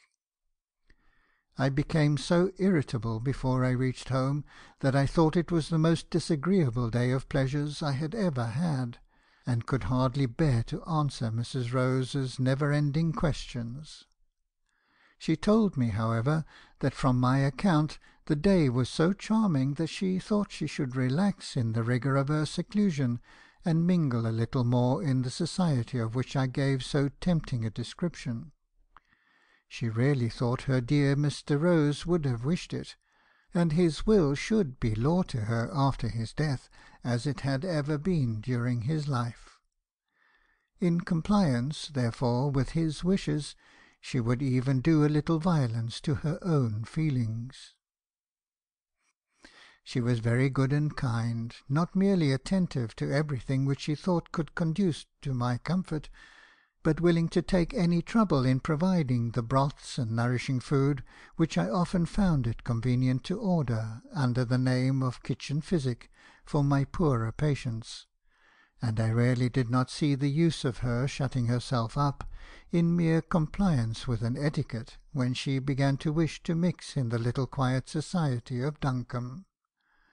Accordingly, I urged her to begin to visit, and even when applied to as to what I imagined the late Mr. Rose's wishes on that subject would have been, answered for that worthy gentleman, and assured his widow that I was convinced he would have regretted deeply her giving way to immoderate grief, and would have been rather grateful than otherwise at seeing her endeavour to divert her thoughts by a few quiet visits. She cheered up, and said, as I really thought so, she would sacrifice her own inclinations, and accept the very next invitation that came. Chapter 7. I was roused from my sleep in the middle of the night by a messenger from the vicarage. Little Walter had got the croup, and Mr. Morgan had been sent for into the country. I dressed myself hastily, and went through the quiet little street. There was a light burning upstairs at the vicarage. It was in the nursery. The servant who opened the door the instant I knocked was crying sadly, and could hardly answer my inquiries as I went up the stairs 2 steps at a time, to see my little favourite. The nursery was a great large room. At the farther end it was lighted by a common candle, which left the other end, where the door was, in shade, so I suppose the nurse did not see me come in, for she was speaking very crossly. "Miss Sophy," said she, "I told you over and over again it was not fit for him to go, with the hoarseness that he had, and you would take him. It will break your papa's heart, I know, but it's none of my doing." Whatever Sophy felt, she did not speak in answer to this. She was on her knees by the warm bath, in which the little fellow was struggling to get his breath, with a look of terror on his face that I have often noticed in young children when smitten by a sudden and violent illness. It seems as if they recognise something infinite and invisible, at whose bidding the pain and the anguish come, from which no love can shield them. It is a very heart-rending look to observe, because it comes on the faces of those who are too young to receive comfort from the words of faith or the promises of religion. Walter had his arms tightly round Sophy's neck, as if she, hitherto his paradise angel, could save him from the dread shadow of death. Yes, of death. I knelt down by him on the other side and examined him. The very robustness of his little frame gave violence to the disease, which is always one of the most fearful by which children of his age can be attacked. "Don't tremble, Watty," said Sophy, in a soothing tone. "It's Mr. Harrison, darling, who let you ride on his horse." I could detect the quivering in the voice, which she tried to make so calm and soft to quiet the little fellow's fears. We took him out of the bath, and I went for leeches. While I was away, Mr. Morgan came. He loved the vicarage children as if he were their uncle, but he stood still and aghast at the sight of Walter, so lately bright and strong, and now hurrying alone to the awful change, to the silent, mysterious land, where, tended and cared for as he had been on earth, he must go alone. The little fellow, the darling. We applied the leeches to his throat. He resisted at first, but Sophy, God bless her, put the agony of her grief on one side, and thought only of him, and began to sing the little songs he loved. We were all still. The gardener had gone to fetch the vicar, but he was 12 miles off, and we doubted if he would come in time. I don't know if they had any hope, but the first moment Mr. Morgan's eyes met mine, I saw that he, like me, had none. The ticking of the house clock sounded through the dark, quiet house. Walter was sleeping now, with the black leeches yet hanging to his fair white throat. Still Sophy went on singing little lullabies, which she had sung under far different and happier circumstances. I remember one verse, because it struck me at the time as strangely applicable. "Sleep, baby, sleep. Thy rest shall angels keep, while on the grass the lamb shall feed, and never suffer want or need. Sleep, baby, sleep." The tears were in Mr. Morgan's eyes. I do not think either he or I could have spoken in our natural tones, But the brave girl went on, clear though low. She stopped at last, and looked up. "He is better, is he not, Mr. Morgan?" "No, my dear, he is—" ahem. He could not speak all at once. Then he said, "My dear, he will be better soon. Think of your mamma, my dear Miss Sophy. She will be very thankful to have one of her darlings safe with her where she is." Still she did not cry, but she bent her head down on the little face, and kissed it long and tenderly. "I will go for Helen and Lizzie. They will be sorry not to see him again." She rose up and went for them. Poor girls! They came in their dressing gowns, with eyes dilated with sudden emotion, pale with terror, stealing softly along, as if sound could disturb him. Sophy comforted them by gentle caresses. It was over soon. Mr. Morgan was fairly crying like a child, but he thought it necessary to apologise to me for what I honoured him for. "I am a little overdone by yesterday's work, sir. I have had 1 or 2 bad nights, and they rather upset me. When I was your age, I was as strong and manly as any one, and would have scorned to shed tears." Sophy came up to where we stood. "Mr. Morgan, I am so sorry for papa. How shall I tell him?" She was struggling against her own grief for her father's sake. Mr. Morgan offered to await his coming home, and she seemed thankful for the proposal. I, new friend, almost stranger, might stay no longer.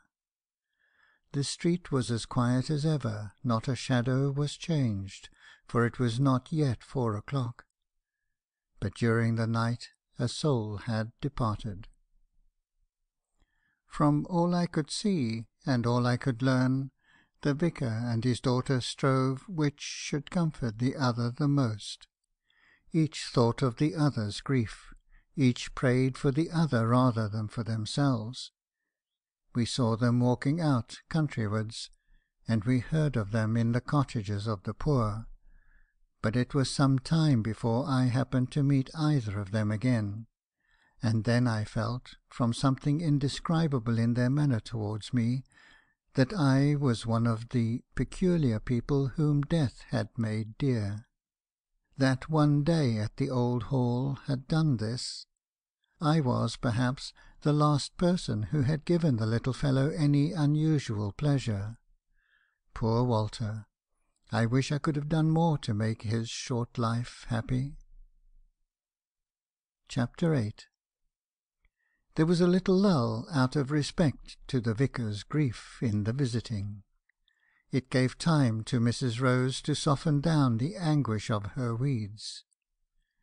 At Christmas Miss Tomkinson sent out invitations for a party. Miss Caroline had once or twice apologised to me because such an event had not taken place before; but, as she said, the avocations of their daily life prevented their having such little reunions except in the vacations; and, sure enough, as soon as the holidays began, came the civil little note: "The Miss Tomkinsons request the pleasure of Mrs. Rose's and Mr. Harrison's company at tea, on the evening of Monday, the 23rd inst. Tea at 5 o'clock." Mrs. Rose's spirits roused, like a war-horse at the sound of the trumpet at this. She was not of a repining disposition, but I do think she believed the party-giving population of Duncombe had given up inviting her, as soon as she had determined to relent and accept the invitations, in compliance with the late Mr. Rose's wishes. Such snippings of white love ribbon as I found everywhere making the carpet untidy. One day, too, unluckily, a small box was brought to me by mistake. I did not look at the direction, for I never doubted it was some hyoscyamus which I was expecting from London, so I tore it open, and saw inside a piece of paper with "No more grey hair" in large letters upon it. I folded it up in a hurry, and sealed it afresh, and gave it to Mrs. Rose. But I could not refrain from asking her soon after if she could recommend me anything to keep my hair from turning grey, adding that I thought prevention was better than cure. I think she made out the impression of my seal on the paper after that, for I learned that she had been crying, and that she talked about there being no sympathy left in the world for her since Mr. Rose's death, and that she counted the days until she could rejoin him in the better world. I think she counted the days to Miss Tomkinson's party too, she talked so much about it. The covers were taken off Miss Tomkinson's chairs and curtains and sofas, and a great jar full of artificial flowers was placed in the centre of the table, which, as Miss Caroline told me, was all her doing, as she doted on the beautiful and artistic in life. Miss Tomkinson stood, erect as a grenadier, close to the door, receiving her friends, and heartily shaking them by the hands as they entered. She said she was truly glad to see them, and so she really was. We had just finished tea, and Miss Caroline had brought out a little pack of conversation cards, sheaves of slips of cardboard, with intellectual or sentimental questions on one set, and equally intellectual and sentimental answers on the other. And as the answers were fit to any and all the questions, you may think they were a characterless and werish set of things. I had just been asked by Miss Caroline, "Can you tell what those dearest to you think of you at this present time?" and had answered, "How can you expect me to reveal such a secret to the present company?" When the servant announced that a gentleman, a friend of mine, wished to speak to me downstairs. "Oh, show him up, Martha, show him up," said Miss Tomkinson, in her hospitality. "Any friend of our friends is welcome," said Miss Caroline, in an insinuating tone. I jumped up, however, thinking it might be some one on business; but I was so penned in by the spider-legged tables stuck out on every side, that I could not make the haste I wished, and before I could prevent it, Martha had shown up Jack Marshland, who was on his road home for a day or two at Christmas. He came up in a hearty way, bowing to Miss Tomkinson, and explaining that he had found himself in my neighbourhood, and had come over to pass a night with me, and that my servant had directed him where I was. His voice, loud at all times, sounded like Stentor's in that little room, where we all spoke in a kind of purring way. He had no swell in his tones. They were forte from the beginning. At first it seemed like the days of my youth come back again, to hear full manly speaking. I felt proud of my friend, as he thanked Miss Tomkinson for her kindness in asking him to stay the evening. By and by he came up to me, and I dare say he thought he had lowered his voice, for he looked as if speaking confidentially, while in fact the whole room might have heard him. "Frank, my boy, when shall we have dinner at this good old lady's? I'm deuced hungry." Dinner? Why, we had had tea an hour ago. While he yet spoke, Martha came in with a little tray, on which was a single cup of coffee and 3 slices of wafer bread and butter. His dismay, and his evident submission to the decrees of fate, tickled me so much, that I thought he should have a further taste of the life I led from month's end to month's end, and I gave up my plan of taking him home at once, and enjoyed the anticipation of the hearty laugh we should have together at the end of the evening. I was famously punished for my determination. "Shall we continue our game?" asked Miss Caroline, who had never relinquished her sheaf of questions. We went on questioning and answering, with little gain of information to either party. "No such thing as heavy betting in this game, eh, Frank?" asked Jack, who had been watching us. You don't lose £10 at a sitting, I guess, as you used to do at Short's. Playing for love, I suppose you call it." Miss Caroline simpered and looked down. Jack was not thinking of her. He was thinking of the days we had had at the Mermaid. Suddenly he said, "Where were you this day last year, Frank?" "I don't remember," said I. "Then I'll tell you. It's the 23rd, the day you were taken up for knocking down the fellow in Long Acre, and that I had to bail you out ready for Christmas Day. You are in more agreeable quarters to-night." He did not intend his reminiscence to be heard, but was not in the least put out when Miss Tomkinson, with a face of dire surprise, asked, "Mr. Harrison taken up, sir?" "Oh yes, ma'am. And you see it was so common an affair with him to be locked up that he can't remember the dates of his different imprisonments." He laughed heartily, and so should I, but that I saw the impression it made. The thing was, in fact, simple enough, and capable of easy explanation.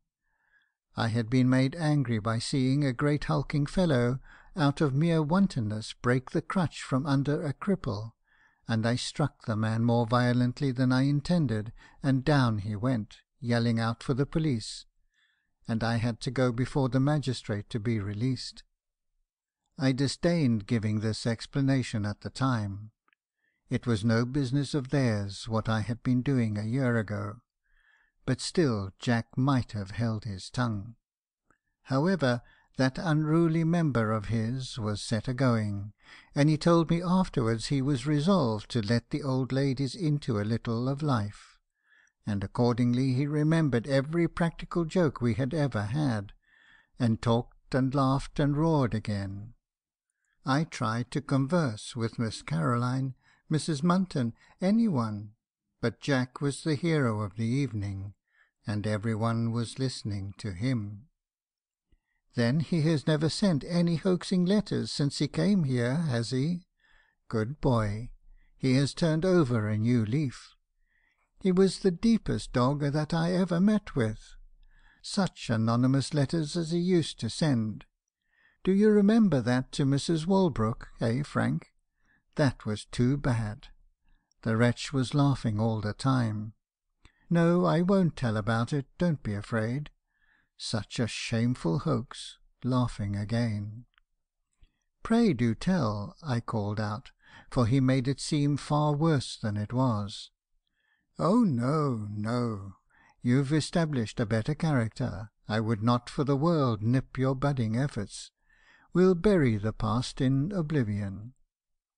I tried to tell my neighbours the story to which he alluded, but they were attracted by the merriment of Jack's manner, and did not care to hear the plain matter of fact. Then came a pause. Jack was talking almost quietly to Miss Horseman. Suddenly he called across the room, "How many times have you been out with the hounds? The hedges were blind very late this year, but you must have had some good mild days since." "I have never been out," said I, shortly. "Never? Phew! Why, I thought that was the great attraction to Duncombe."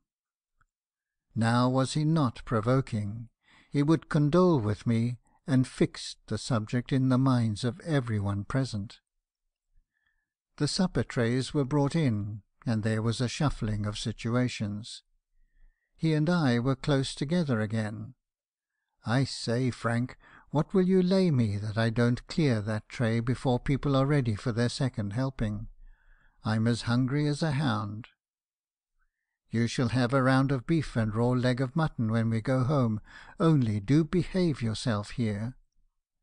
"Well, for your sake. But keep me away from those trays, or I'll not answer for myself. Hold me, or I'll fight, as the Irishman said. I'll go and talk to that little old lady in blue, and sit with my back to those ghosts of eatables." He sat down by Miss Caroline, who would not have liked his description of her, and began an earnest, tolerably quiet conversation.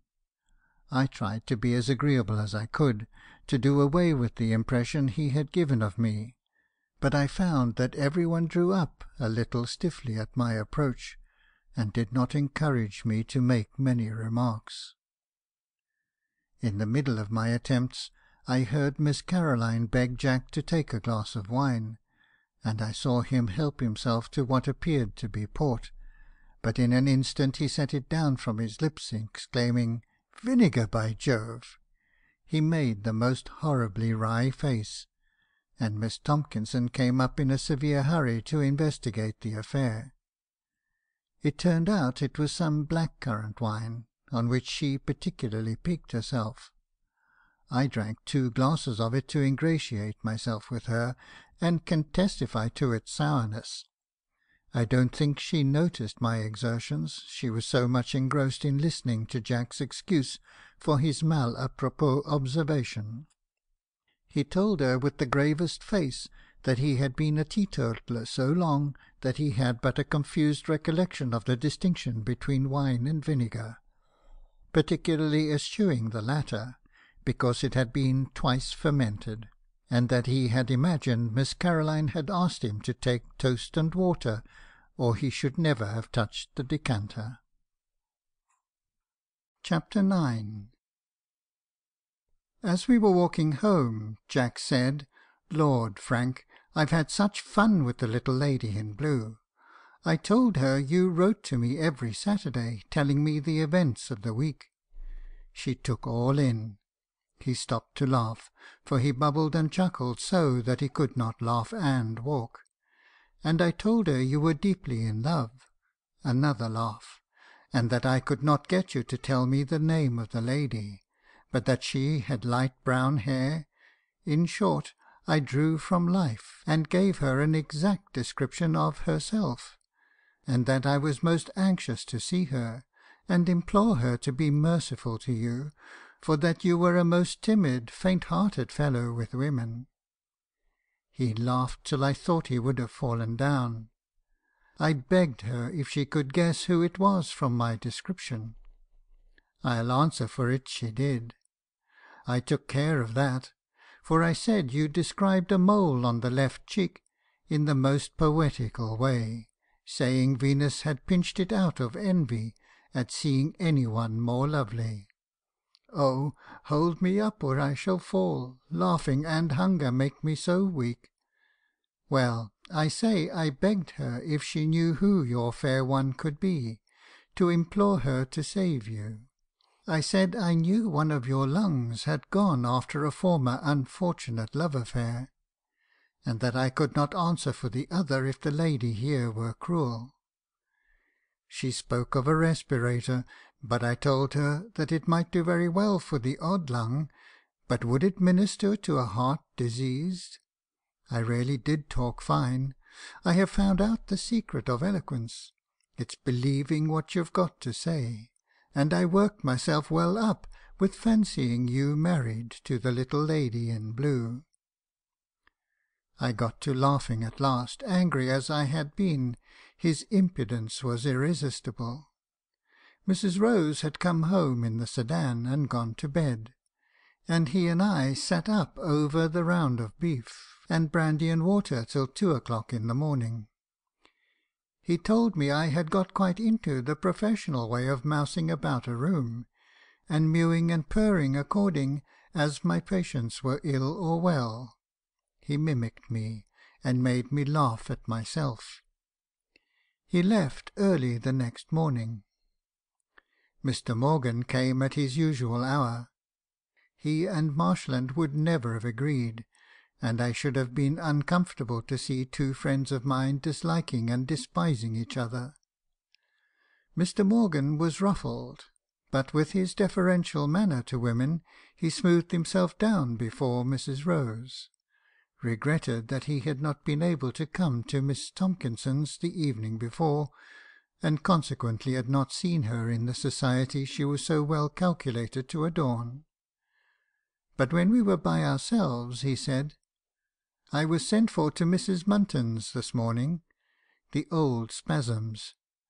May I ask what is the story she tells me about?" "About prison, in fact." "I trust, sir, she has made some little mistake, and that you never were, that it is an unfounded report." He could not get it out. "That you were in Newgate for 3 months." I burst out laughing. The story had grown like a mushroom indeed. Mr. Morgan looked grave. I told him the truth. Still he looked grave. "I've no doubt, sir, that you acted rightly, but it has an awkward sound. I imagined from your hilarity just now that there was no foundation whatever for the story. Unfortunately there is. I was only a night at the police station. I would go there again for the same cause, sir." "Very fine spirit, sir. Quite like Don Quixote. But don't you see you might as well have been to the hulks at once?" "No, sir, I don't." "Take my word. Before long the story will have grown to that. However, we won't anticipate evil. Mens conscia recti, you remember, is the great thing. The part I regret is that it may require some short time to overcome a little prejudice which the story may excite against you. However, we won't dwell on it. Mens conscia recti. Don't think about it, sir." It was clear he was thinking a good deal about it. Chapter 10. 2 or 3 days before this time, I had had an invitation from the Bullocks to dine with them on Christmas Day.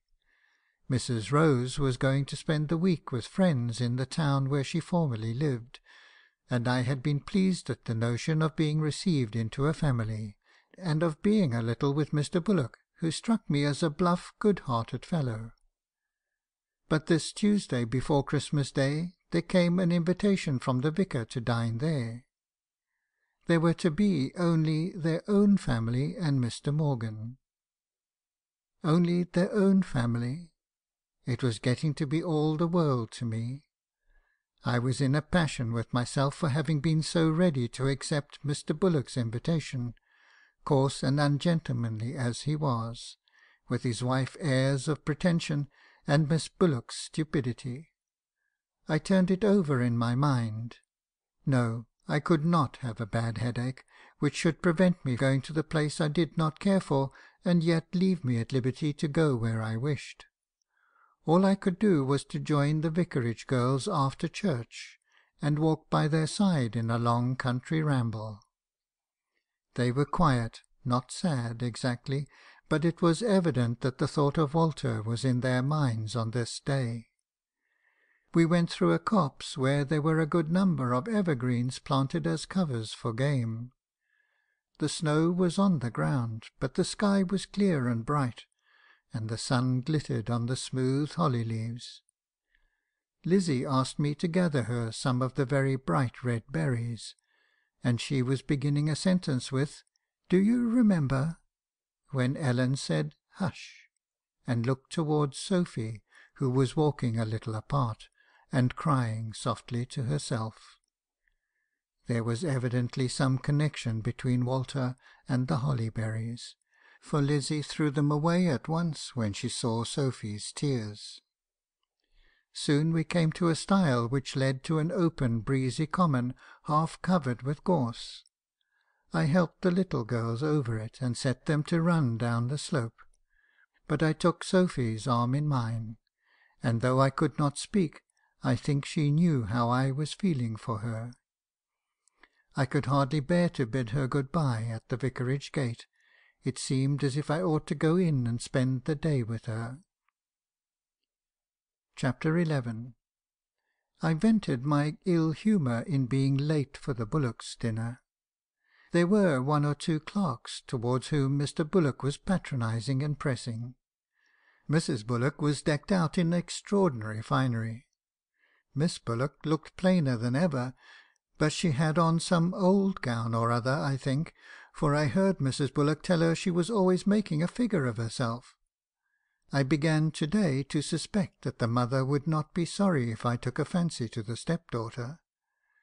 I was again placed near her at dinner, and when the little ones came in to dessert, I was made to notice how fond of children she was, and indeed when one of them nestled to her, her face did brighten, but the moment she caught this loud whispered remark, the gloom came back again, with something even of anger in her look, and she was quite sullen and obstinate when urged to sing in the drawing-room.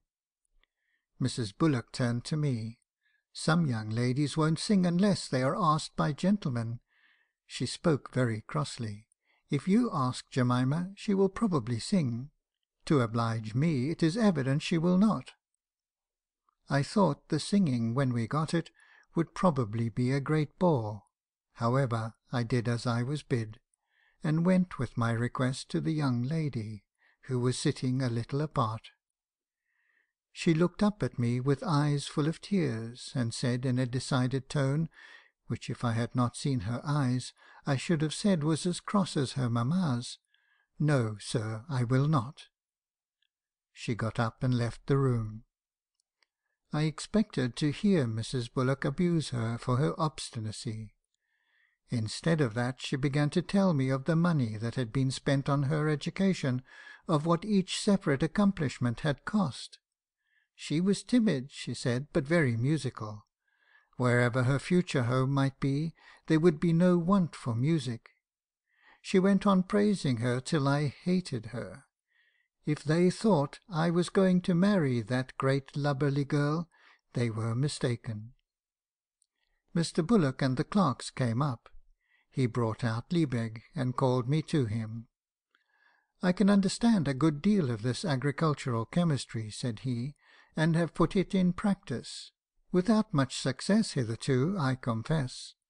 But these unconnected letters puzzle me a little.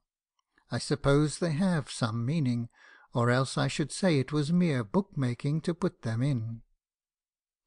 "I think they give the page a very ragged appearance," said Mrs. Bullock, who had joined us. "I inherit a little of my late father's taste for books, and must say I like to see a good type, a broad margin, and an elegant binding. My father despised variety. How he would have held up his hands aghast at the cheap literature of these times! He did not require many books, but he would have 20 editions of those that he had, and he paid more for binding than he did for the books themselves. But elegance was everything with him. He would not have admitted your Liebig, Mr. Bullock. Neither the nature of the subject, nor the common type, nor the common way in which your book is got up would have suited him. Go and make tea, my dear, and leave Mr. Harrison and me to talk over a few of these manures." We settled to it. I explained the meaning of the symbols, and the doctrine of chemical equivalents. At last he said, "Doctor, you are giving me too strong a dose of it at one time. Let's have a small quantity taken hodie. That's professional, as Mr. Morgan would call it. Come in and call when you have leisure, and give me a lesson in my alphabet. Of all you've been telling me, I can only remember that C means carbon, and O oxygen, and I see one must know the meaning of all these confounded letters before one can do much good with Liebig." "We dine at 3, said Mrs. Bullock. "There will always be a knife and fork for Mr. Harrison. Bullock, don't confine your invitation to the evening."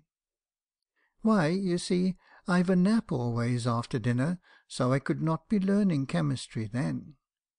"Don't be so selfish, Mr. B. Think of the pleasure Jemima and I shall have in Mr. Harrison's society." I put a stop to the discussion by saying I would come in the evenings occasionally, and give Mr. Bullock a lesson, but that my professional duties occupied me invariably until that time. I liked Mr. Bullock. He was simple and shrewd, and to be with a man was a relief, after all the feminine society I went through every day. Chapter 12. The next morning I met Miss Horseman. "So you dined at Mr. Bullock's yesterday, Mr. Harrison? Quite a family party, I hear. They are quite charmed with you and your knowledge of chemistry." Mr. Bullock told me so in Hodgson's shop just now. Miss Bullock is a nice girl, eh, Mr. Harrison?" She looked sharply at me. Of course, whatever I thought, I could do nothing but assent. A nice little fortune, too, £3,000, consols, from her own mother. What did I care? She might have 3 million for me. I had begun to think a good deal about money, though, but not in connection with her. I had been doing up our books ready to send out our Christmas bills, and had been wondering how far the vicar would consider 300 a year, with a prospect of increase, would justify me in thinking of Sophy. Think of her I could not help, and the more I thought of how good and sweet and pretty she was, the more I felt that she ought to have far more than I could offer. Besides, my father was a shopkeeper, and I saw the vicar had a sort of respect for family. I determined to try and be very attentive to my profession. I was as civil as could be to every one, and wore the nap off the brim of my hat by taking it off so often. I had my eyes open to every glimpse of Sophy. I am overstocked with gloves now that I bought at that time, by way of making errands into the shops where I saw her black gown. I bought pounds upon pounds of arrowroot, till I was tired of the eternal arrowroot pudding Mrs. Rose gave me. I asked her if she could not make bread of it, but she seemed to think that would be expensive, so I took to soap as a safe purchase. I believe soap improves by keeping. Chapter 13. The more I knew of Mrs. Rose, the better I liked her. She was sweet and kind and motherly, and we never had any rubs. I hurt her once or twice, I think, by cutting her short in her long stories about Mr. Rose, but I found out that when she had plenty to do she did not think of him quite so much, so I expressed a wish for coraza shirts, and in the puzzle of devising how they were to be cut out, she forgot Mr. Rose for some time. I was still more pleased by her way about some legacy her elder brother left her. I don't know the amount, but it was something handsome, and she might have set up housekeeping for herself, but instead she told Mr. Morgan, who repeated it to me, that she should continue with me, as she had quite an elder sister's interest in me. The country young lady, Miss Tyrrell, returned to Miss Tomkinson's after the holidays. She had an enlargement of the tonsils which required to be frequently touched with caustic, so I often called to see her. Miss Caroline always received me, and kept me talking in her washed-out style, after I had seen my patient. One day she told me she thought she had a weakness about the heart, and would be glad if I would bring my stethoscope the next time, which I accordingly did, and while I was on my knees listening to the pulsations, one of the young ladies came in. She said, "Oh dear, I never! I beg your pardon, ma'am," and scuttled out. There was not much the matter with Miss Caroline's heart. A little feeble in action or so, a mere matter of weakness and general languor. When I went down, I saw 2 or 3 of the girls peeping out of the half-closed schoolroom door, but they shut it immediately, and I heard them laughing. The next time I called, Miss Tomkinson was sitting in state to receive me.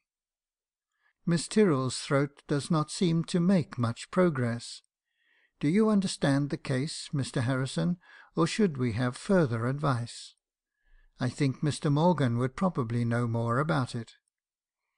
I assured her it was the simplest thing in the world, that it always implied a little torpor in the constitution, and that we preferred working through the system, which of course was a slow process, and that the medicine the young lady was taking, iodide of iron, was sure to be successful, although the progress would not be rapid. She bent her head, and said it might be so, but she confessed she had more confidence in medicines which had some effect. She seemed to expect me to tell her something, but I had nothing to say, and accordingly I bade good-bye. Somehow Miss Tomkinson always managed to make me feel very small by a succession of snubbings, and whenever I left her I had always to comfort myself under her contradictions by saying to myself, "Her saying it is so does not make it so," or I invented good retorts which I might have made to her brusque speeches if I had but thought of them at the right time. But it was provoking that I had not had the presence of mind to recollect them just when they were wanted. Chapter 14.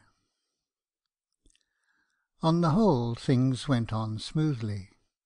Mr. Holden's legacy came in just about this time, and I felt quite rich. £500 would furnish the house, I thought, when Mrs. Rose left and Sophy came. I was delighted, too, to imagine that Sophy perceived the difference of my manner to her from what it was to any one else, and that she was embarrassed and shy in consequence, but not displeased with me for it. All was so flourishing that I went about on wings instead of feet. We were very busy, without having anxious cares. My legacy was paid into Mr. Bullock's hands, who united a little banking business to his profession of law. In return for his advice about investments, which I never meant to take, having a more charming, if less profitable, mode in my head, I went pretty frequently to teach him his agricultural chemistry.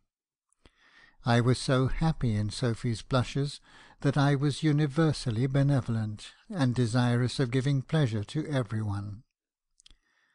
I went, at Mrs. Bullock's general invitation, to dinner there one day unexpectedly, but there was such a fuss of ill-concealed preparation consequent upon my coming, that I never went again. Her little boy came in with an audibly given message from the cook to ask if this was the gentleman as she was to send in the best dinner service and dessert for.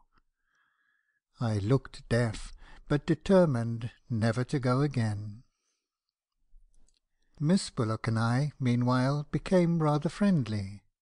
We found out that we mutually disliked each other, and were contented with the discovery. If people are worth anything, this sort of non-liking is a very good beginning of friendship. Every good quality is revealed naturally and slowly, and is a pleasant surprise.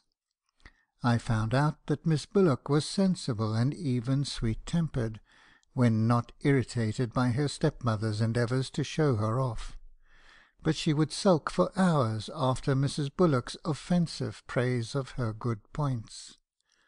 And I never saw such a black passion as she went into when she suddenly came into the room when Mrs. Bullock was telling me of all the offers she had had. My legacy made me feel up to extravagance. I scoured the country for a glorious nosegay of camellias, which I sent to Sophy on Valentine's Day. I durst not add a line, but I wished the flowers could speak, and tell her how I loved her. I called on Miss Tyrrell that day. Miss Caroline was more simpering and affected than ever, and full of allusions to the day. "Do you affix much sincerity of meaning to the little gallantries of this day, Mr. Harrison?" asked she in a languishing tone. I thought of my camellias, and how my heart had gone with them into Sophy's keeping, and I told her I thought one might often take advantage of such a time to hint at feelings one dared not fully express.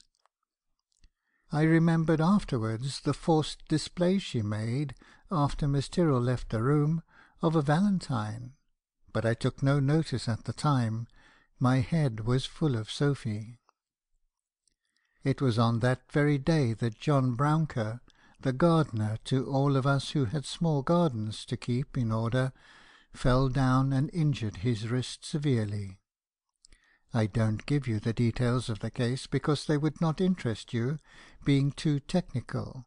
If you have any curiosity, you will find them in the Lancet of August in that year. We all liked John, and this accident was felt like a town's misfortune. The gardens, too, just wanted doing up. Both Mr. Morgan and I went directly to him. It was a very awkward case, and his wife and children were crying sadly. He himself was in great distress at being thrown out of work. He begged us to do something that would cure him speedily, as he could not afford to be laid up, with 6 children depending on him for bread. We did not say much before him, but we both thought the arm would have to come off, and it was his right arm.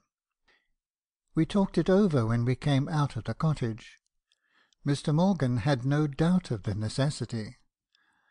I went back at dinner time to see the poor fellow. He was feverish and anxious.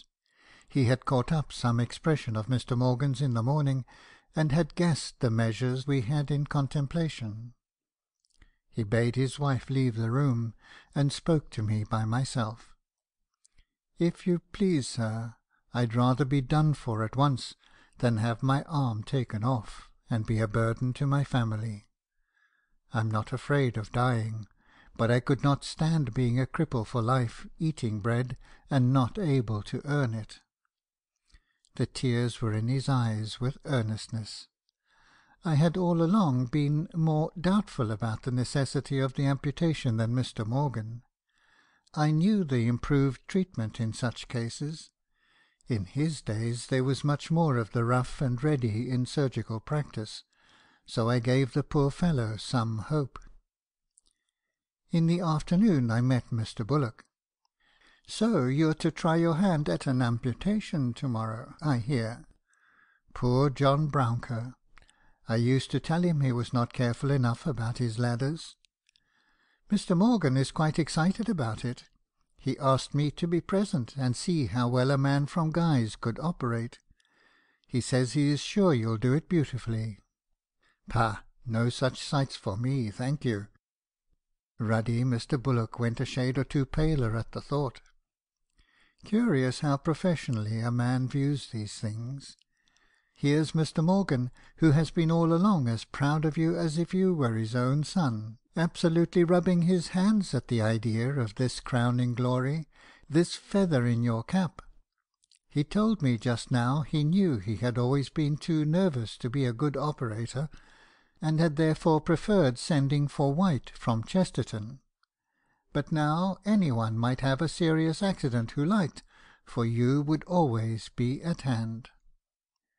I told Mr. Bullock I really thought we might avoid the amputation, but his mind was preoccupied with the idea of it, and he did not care to listen to me. The whole town was full of it. That is a charm in a little town. Everybody is so sympathetically full of the same events. Even Miss Horseman stopped me to ask after John Brouncker with interest, but she threw cold water upon my intention of saving the arm.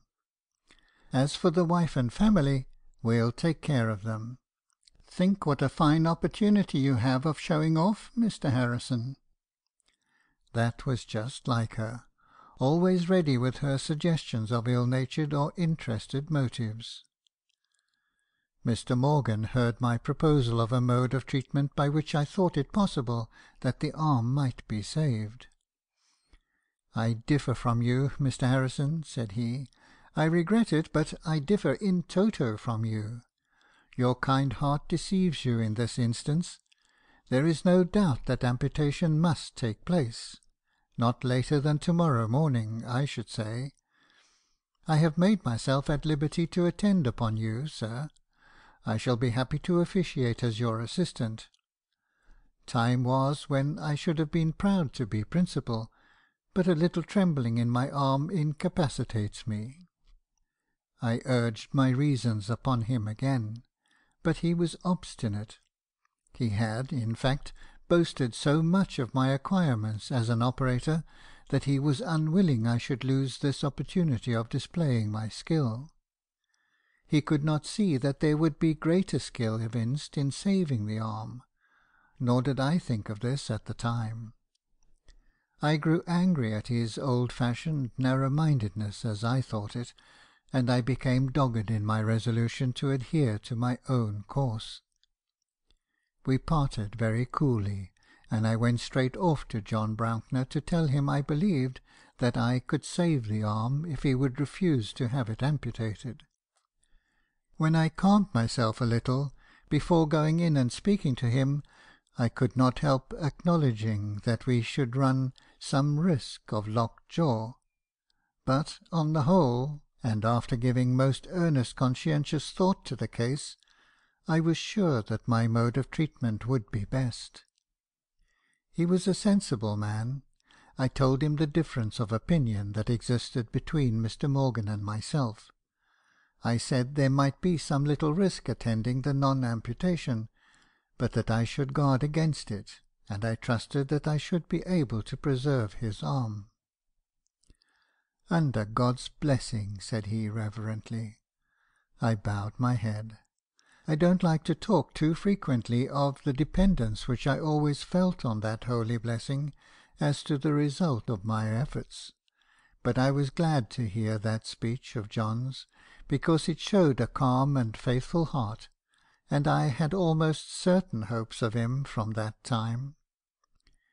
We agreed that he should tell Mr. Morgan the reason of his objections to the amputation, and his reliance on my opinion. I determined to recur to every book I had relating to such cases, and to convince Mr. Morgan, if I could, of my wisdom. Unluckily, I found out afterwards that he had met Miss Horsman in the time that intervened before I saw him again at his own house that evening, and she had more than hinted that I shrunk from performing the operation, for very good reasons, no doubt. She had heard that the medical students in London were a bad set, and were not remarkable for regular attendance in the hospitals. She might be mistaken, but she thought it was, perhaps, quite as well poor John Brouncker had not his arm cut off by— was there not such a thing as mortification coming on after a clumsy operation? It was perhaps only a choice of deaths. Mr. Morgan had been stung at all this. Perhaps I did not speak quite respectfully enough. I was a good deal excited. We only got more and more angry with each other, though he, to do him justice, was as civil as could be all the time, thinking that thereby he concealed his vexation and disappointment. He did not try to conceal his anxiety about poor John. I went home weary and dispirited. I made up and took the necessary applications to John, and, promising to return with the dawn of day, I would fain have stayed, but I did not wish him to be alarmed about himself. I went home, and resolved to sit up and study the treatment of similar cases. Mrs. Rose knocked at the door. "Come in," said I sharply. She said she had seen I had something on my mind all day, and she could not go to bed without asking if there was nothing she could do. She was good and kind, and I could not help telling her a little of the truth. She listened pleasantly, and I shook her warmly by the hand, thinking that though she might not be very wise, her good heart made her worth a dozen keen, sharp, hard people like Miss Horsman. When I went at daybreak, I saw John's wife for a few minutes outside the door. She seemed to wish her husband had been in Mr. Morgan's hands rather than mine, but she gave me as good an account as I dared to hope for of the manner in which her husband had passed the night. This was confirmed by my own examination. When Mr. Morgan and I visited him together later on in the day, John said what we had agreed upon the day before, and I told Mr. Morgan openly that it was by my advice that amputation was declined. He did not speak to me till we had left the house. Then he said, "Now, sir, from this time I consider this case entirely in your hands. Only remember, the poor fellow has a wife and 6 children. In case you come round to my opinion, remember that Mr. White could come over, as he has done before, for the operation." So Mr. Morgan believed I declined operating because I felt myself incapable. Very well. I was much mortified. An hour after we parted I received a note to this effect: "Dear Sir, I will take the long round to-day, to leave you at liberty to attend to Brounker's case, which I feel to be a very responsible one. J. Morgan." This was kindly done. I went back as soon as I could to John's cottage. While I was in the inner room with him, I heard the Miss Tomkinsons' voices outside. They had called to inquire. Miss Tomkinson came in, and evidently was poking and snuffling about. Mrs. Brouncker told her that I was within, and within I resolved to be till they had gone. "What is this close smell?" asked she. "I am afraid you are not cleanly. Cheese? Cheese in this cupboard? No wonder there is an unpleasant smell. Don't you know how particular you should be about being clean when there is illness about?" Mrs. Brouncker was exquisitely clean in general, and was piqued at these remarks. "If you please, ma'am, I could not leave John yesterday to do any housework, and Jenny put the dinner things away. She is but 8 years old." But this did not satisfy Miss Tomkinson, who was evidently pursuing the course of her observations. "Fresh butter, I declare! Well now, Mrs. Brouncker, do you know I don't allow myself fresh butter at this time of the year? How can you save, indeed, with such extravagance?" "Please, ma'am," answered Mrs. Brouncker, "you'd think it strange if I was to take such liberties in your house as you are taking here." I expected to hear a sharp answer. No. Miss Tomkinson liked true plain speaking. The only person in whom she would tolerate roundabout ways of talking was her sister. "Well, that's true," she said. "Still you must not be above taking advice. Fresh butter is extravagant at this time of the year. However, you're a good kind of woman, and I've a great respect for John. Send Jenny for some broth as soon as he can take it. Come, Caroline, we have got to go on to Williams's." But Miss Caroline said that she was tired, and would rest where she was till Miss Tomkinson came back. I was a prisoner for some time, I found. When she was alone with Mrs. Brouncker, she said, "You must not be hurt by my sister's abrupt manner. She means well. She has not much imagination or sympathy, and cannot understand the distraction of mind produced by the illness of a worshipped husband."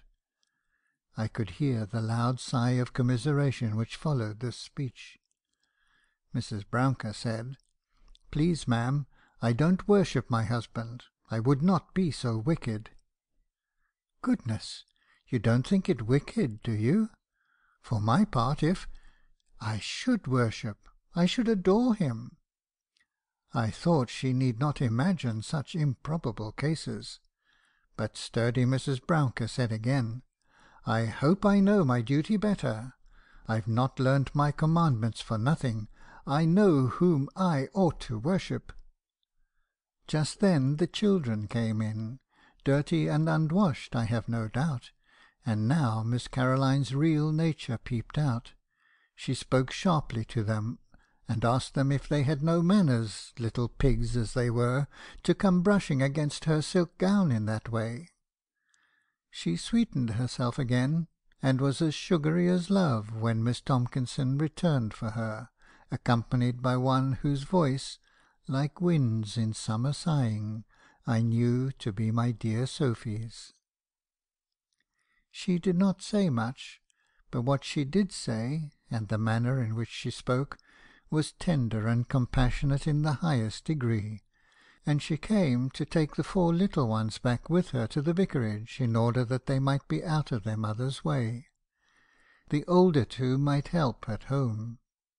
She offered to wash their hands and faces, and when I emerged from my inner chamber after the Miss Tomkinsons had left, I found her with a chubby child on her knees, bubbling and sputtering against her white wet hand, with a face bright, rosy, and merry under the operation. Just as I came in, she said to him, "There, Jemmy, now I can kiss you with this nice clean face." She coloured when she saw me. I liked her speaking, and I liked her silence. She was silent now, and I loved all the better. I gave my directions to Mrs. Brouncker, and hastened to overtake Sophy and the children, but they had gone round by the lanes, I suppose, for I saw nothing of them. I was very anxious about the case. At night I went again. Miss Horseman had been there. I believe she was really kind among the poor, but she could not help leaving a sting behind her everywhere. She had been frightening Mrs. Brouncker about her husband, and been, I have no doubt, expressing her doubts of my skill, for Mrs. Brouncker began, "Oh, please, sir, if you'll only let Mr. Morgan take off his arm, I will never think the worse of you for not being able to do it." I told her it was from no doubt of my own competency to perform the operation that I wished to save the arm, but that he himself was anxious to have it spared. "Ay, bless him, he frets about not earning enough to keep us if he's crippled. But, sir, I don't care about that. I would work my fingers to the bone, and so would the children. I'm sure we'd be proud to do for him and keep him. God bless him, it would be far better to have him only with one arm than to have him in the churchyard. Miss Horseman says—" "Confound Miss Horseman," said I. "Thank you, Mr. Harrison," said her well-known voice behind me. She had come out, dark as it was, to bring some old linen to Mrs. Brouncker; for, as I said before, she was very kind to all the poor people of Duncombe. I beg your pardon, for I really was sorry for my speech, or rather that she had heard it. "There is no occasion for any apology," she replied, drawing herself up and pinching her lips into a very venomous shape. John was doing pretty well, but of course the danger of lockjaw was not over. Before I left, his wife entreated me to take off the arm. She wrung her hands in her passionate entreaty. "Spare him to me, Mr. Harrison," she implored. Miss Horseman stood by. It was mortifying enough, but I thought of the power which was in my hands, as I firmly believed, of saving the limb, and I was inflexible. You cannot think how pleasantly Mrs. Rose's sympathy came in on my return. To be sure, she did not understand one word of the case which I detailed to her, but she listened with interest, and, as long as she held her tongue, I thought she was really taking it in. But her first remark was as malapropos as could be. "You are anxious to save the tibia. I see completely how difficult that will be. My late husband had a case exactly similar, and I remember his anxiety. But you must not distress yourself too much, my dear Mr. Harrison. I have no doubt it will end well." I knew she had no grounds for this assurance, and yet it comforted me. However, as it happened, John did fully as well as I could hope. Of course he was long in rallying his strength, and, indeed, sea air was evidently so necessary for his complete restoration, that I accepted with gratitude Mrs. Rose's proposal of sending him to Highport for a fortnight or 3 weeks. Her kind generosity in this matter made me more desirous than ever of paying her every mark of respect and attention. Chapter 15. About this time there was a sale at Ashmeadow, a pretty house in the neighbourhood of Duncombe. It was likewise an easy walk, and the spring days tempted many people thither, who had no intention of buying anything, but who liked the idea of rambling through the woods, gay with early primroses and wild daffodils, and of seeing the gardens and house, which till now had been shut up from the ingress of the townspeople. Mrs. Rose had planned to go, but an unlucky cold prevented her. She begged me to bring her a very particular account, saying she delighted in details, and always questioned the late Mr. Rose as to the side dishes of the dinners to which he went. The late Mr. Rose's conduct was always held up as a model to me, by the way. I walked to Ashmeadow, pausing or loitering with different parties of townspeople, all bound in the same direction. At last I found the vicar and Sophy, and with them I stayed. I sat by Sophy and talked and listened. A sale is a very pleasant gathering after all. The auctioneer in a country place is privileged to joke from his rostrum, and, having a personal knowledge of most of the people, can sometimes make a very keen hit at their circumstances, and turn the laugh against them. For instance, on the present occasion there was a farmer present with his wife, who was notoriously the grey mare. The auctioneer was selling some horse-cloths, and called out to recommend the article to her, telling her, with a knowing look at the company, that they would make her a dashing pair of trousers if she was in want of such an article. She drew herself up with dignity, and said, "Come, John, we've had enough of these," whereupon there was a burst of laughter, and in the midst of it John meekly followed his wife out of the place. The furniture in the sitting-room was, I believe, very beautiful, but I did not notice it much. Suddenly I heard the auctioneer speaking to me. "Mr. Harrison, won't you give me a bid for this table?" It was a very pretty little table of walnut wood. I thought it would go into my study very well, so I gave him a bid.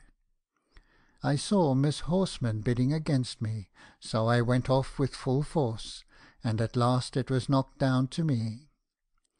The auctioneer smiled and congratulated me. "A most useful present for Mrs. Harrison, when that lady comes." Everybody laughed. They like a joke about marriage, it is so easy of comprehension. But the table which I had thought was for writing turned out to be a work-table, scissors and thimble complete. No wonder I looked foolish. Sophy was not looking at me, that was one comfort. She was busy arranging a nosegay of wood anemone and wild sorrel. Miss Horseman came up with her curious eyes. "I had no idea things were far enough advanced for you to be purchasing a work-table, Mr. Harrison." I laughed off my awkwardness. "Did not you, Miss Horseman? You are very much behindhand. You have not heard of my piano, then?" "No, indeed," said she, half uncertain whether I was serious or not. "Then it seems there is nothing wanting but the lady." "Perhaps she may not be wanting either," said I, for I wished to perplex her keen curiosity. Chapter 16. When I got home from my round, I found Mrs. Rose in some sorrow. "Miss Horseman called after you left," said she. "Have you heard how John Brouncker is at Highport?" "Very well," replied I. "I called on his wife just now, and she had just got a letter from him. She had been anxious about him, for she had not heard for a week. However, all's right now, and she has pretty well of work at Mrs. Munton's, as her servant is ill." "Oh, they'll do, never fear." "At Mrs. Munton's? Oh, that accounts for it then. She is so deaf, and makes such blunders." "Accounts for what?" asked I. "Oh, perhaps I had better not tell you," hesitated Mrs. Rose. "Yes, tell me at once. I beg your pardon, but I hate mysteries. You are so like my poor dear Mr. Rose. He used to speak to me in just that sharp cross way. It is only that Miss Horseman called. She had been making a collection for John Brounker's widow, and—" "But the man's alive," said I. "So it seems; but Mrs. Munton had told her that he was dead, and she has got Mr. Morgan's name down at the head of the list, and Mr. Bullock's." Mr. Morgan and I had got into a short, cool way of speaking to each other ever since we had differed so much about the treatment of Brounker's arm, and I had heard once or twice of his shakes of the head over John's case. He would not have spoken against my method for the world, and fancied that he concealed his fears. "Miss Horseman is very ill-natured, I think," sighed forth Mrs. Rose. I saw that something had been said of which I had not heard, for the mere fact of collecting money for the widow was good-natured, whoever did it. So I asked quietly what she had said. "Oh, I don't know if I should tell you. I only know she made me cry, for I am not well, and I can't bear to hear any one I live with abused." Come, this was pretty plain. "What did Miss Horseman say of me?" asked I, half laughing, for I knew there was no love lost between us. "Oh, she only said she wondered you could go to sales and spend your money there, when your ignorance had made Jane Brouncker a widow, and her children fatherless." "Pooh, pooh, John's alive, and likely to live as long as you or I, thanks to you, Mrs. Rose." When my work-table came home, Mrs. Rose was so struck with its beauty and completeness, and I was so much obliged to her for her identification of my interests with hers, and the kindness of her whole conduct about John, that I begged her to accept of it. She seemed very much pleased, and after a few apologies she consented to take it, and placed it in the most conspicuous part of the front parlour, where she usually sat. There was a good deal of morning calling in Duncombe after the sale, and during this time the fact of John's being alive was established to the conviction of all except Miss Horseman, who I believe still doubted. I myself told Mr. Morgan, who immediately went to reclaim his money, saying to me that he was thankful of the information, he was truly glad to hear it, and he shook me warmly by the hand for the first time in a month. Chapter 17. A few days after the sale, I was in the consulting room. The servant must have left the folding doors a little ajar, I think. Mrs. Munton came to call on Mrs. Rose, and the former being deaf, I heard all the speeches of the latter lady, as she was obliged to speak very loudly in order to be heard. She began, "This is a great pleasure, Mrs. Munton, so seldom as you are well enough to go out." Mumble, mumble, mumble, through the door. "Oh, very well, thank you. Take this seat, and then you can admire my new work-table, ma'am. A present from Mr. Harrison." Mumble, mumble. "Who could have told you, ma'am? Miss Horseman? Oh, yes, I showed it, Miss Horseman." Mumble, mumble. "I don't quite understand you, ma'am." Mumble, mumble. "I'm not blushing, I believe. I really am quite in the dark as to what you mean." Mumble, mumble. "Oh yes, Mr. Harrison and I are most comfortable together. He reminds me so of my dear Mr. Rose, just as fidgety and anxious in his profession." Mumble, mumble. "I'm sure you are joking now, ma'am." Then I heard a pretty loud "Oh no!" Mumble, mumble, mumble, for a long time. Did he really? Well, I'm sure I don't know. I should be sorry to think he was doomed to be unfortunate in so serious an affair, but you know my undying regard for the late Mr. Rose. Another long mumble. "You're very kind, I'm sure. Mr. Rose always thought more of my happiness than his own." A little crying. but the turtle-dove has always been my ideal, ma'am. Mumble, mumble. No one could have been happier than I. As you say, it is a compliment to matrimony. Mumble. Oh, but you must not repeat such a thing. Mr. Harrison would not like it. He can't bear to have his affairs spoken about. Then there was a change of subject, an inquiry after some poor person, I imagine. I heard Mrs. Rose say, "She has got a mucous membrane, I'm afraid, ma'am." A commiserating mumble. Not always fatal, I believe. Mr. Rose knew some cases that lived for years after it was discovered that they had a mucous membrane. A pause. Then Mrs. Rose spoke in a different tone. "Are you sure, ma'am, there is no mistake about what he said?" Mumble. "Pray don't be so observant, Mrs. Munton. You find out too much. One can have no little secrets." The call broke up, and I heard Mrs. Munton say in the passage, "I wish you joy, ma'am, with all my heart. There's no use denying it, for I've seen all along what would happen." When I went in to dinner, I said to Mrs. Rose, "You've had Mrs. Munton here, I think. Did she bring any news?" To my surprise, she bridled and simpered, and replied, "Oh, you must not ask, Mr. Harrison, such foolish reports." I did not ask, as she seemed to wish me not, and I knew there were silly reports always about. Then I think she was vexed that I did not ask. Altogether she went on so strangely that I could not help looking at her, and then she took up a hand-screen and held it between me and her.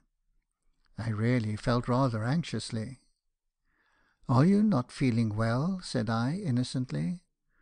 "Oh, thank you, I believe I'm quite well, only the room is rather warm, is it not?"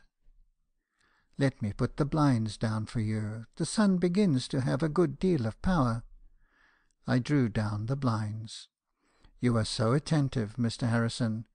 Mr. Rose himself never did more for my little wishes than you do." "I wish I could do more. I wish I could show you how much I feel. Her kindness to John Brouncker, I was going on to say, but I was just then called out to a patient. Before I went I turned back, and said, 'Take care of yourself, my dear Mrs. Rose. You had better rest a little.' 'For your sake I will,' she said tenderly. I did not care for whose sake she did it, only I really thought she was not quite well, and required rest. I thought she was more affected than usual at tea-time, and could have been angry with her nonsensical ways once or twice, but that I knew the real goodness of her heart. She said she wished she had the power to sweeten my life as she could my tea. I told her what a comfort she had been all during my late time of anxiety, and then I stole out to try if I could hear the evening singing at the vicarage by standing close to the garden wall. Chapter 18. The next morning I met Mr. Bullock by appointment, to talk a little about the legacy which was paid into his hands. As I was leaving his office, feeling full of my riches, I met Miss Horsman. She smiled rather grimly, and said, "Oh, Mr. Harrison, I must congratulate, I believe. I don't know whether I ought to have known, but as I do, I must wish you joy. A very nice little sum, too. I always said you would have money." So she had found out my legacy, had she? Well, it was no secret, and one likes the reputation of being a person of property. Accordingly I smiled, and said I was much obliged to her, and if I could alter the figures to my liking, she might congratulate me still more. She said, "Oh, Mr. Harrison, you can't have everything. It would be better the other way, certainly. Money is the great thing, as you've found out. The relation died most opportunely, I must say." "He was no relative," said I, "only an intimate friend." "Dear me, I thought it had been a brother. Well, at any rate, the legacy is safe." I wished her good morning and passed on. Before long I was sent for to Miss Tomkinson's. Miss Tomkinson sat in severe state to receive me. I went in with an air of ease, because I always felt too uncomfortable. "Is this true that I hear?" asked she, in an inquisitorial manner. I thought she alluded to my £500, so I smiled, and said that I believed it was. "Can money be so great an object with you, Mr. Harrison?" she asked again. I said I had never cared much for money, except as an assistance to any plan of settling in life; and then, as I did not like her severe way of treating the subject, I said that I hoped every one was well, though of course I expected some one was ill, or I should not have been sent for. Miss Tomkinson looked very grave and sad. Then she answered, "Caroline is very poorly. The old palpitations at the heart, but of course that is nothing to you." I said I was very sorry. She had a weakness there, I knew. Could I see her? I might be able to order something for her. I thought I heard Miss Tomkinson say something in a low voice about my being a heartless deceiver. Then she spoke up. "I was always distrustful of you, Mr. Harrison. I never liked your looks. I begged Caroline again and again not to confide in you. I foresaw how it would end, and now I fear her precious life will be a sacrifice." I begged her not to distress herself, for in all probability there was very little the matter with her sister. Might I see her? "No," she said shortly, standing up as if to dismiss me. "There has been too much of this seeing and calling.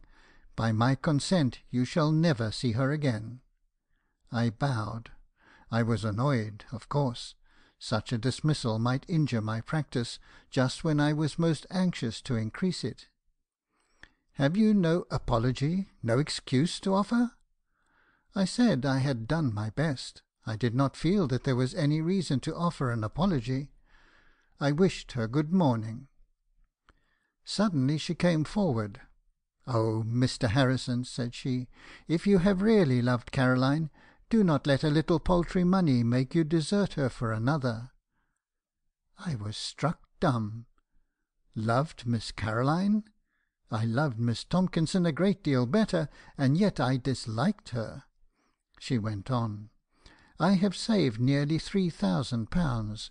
If you think you are too poor to marry without money, I will give it all to Caroline. I am strong, and can go on working, but she is weak, and this disappointment will kill her." She sat down suddenly, and covered her face with her hands. Then she looked up. "You are unwilling, I see. Don't suppose I would have urged you if it had been for myself. But she has had so much sorrow." And now she fairly cried aloud. I tried to explain, but she would not listen, but kept saying, "Leave the house, sir, leave the house." But I would be heard. I have never had any feelings warmer than respect for Miss Caroline, and I have never shown any different feeling. I never for an instant thought of making her my wife, and she has had no cause in my behaviour to imagine I entertain any such intention. "This is adding insult to injury," said she. "Leave the house, sir, this instant." Chapter 19. I went, sadly enough. In a small town, such an occurrence is sure to be talked about, and to make a great deal of mischief.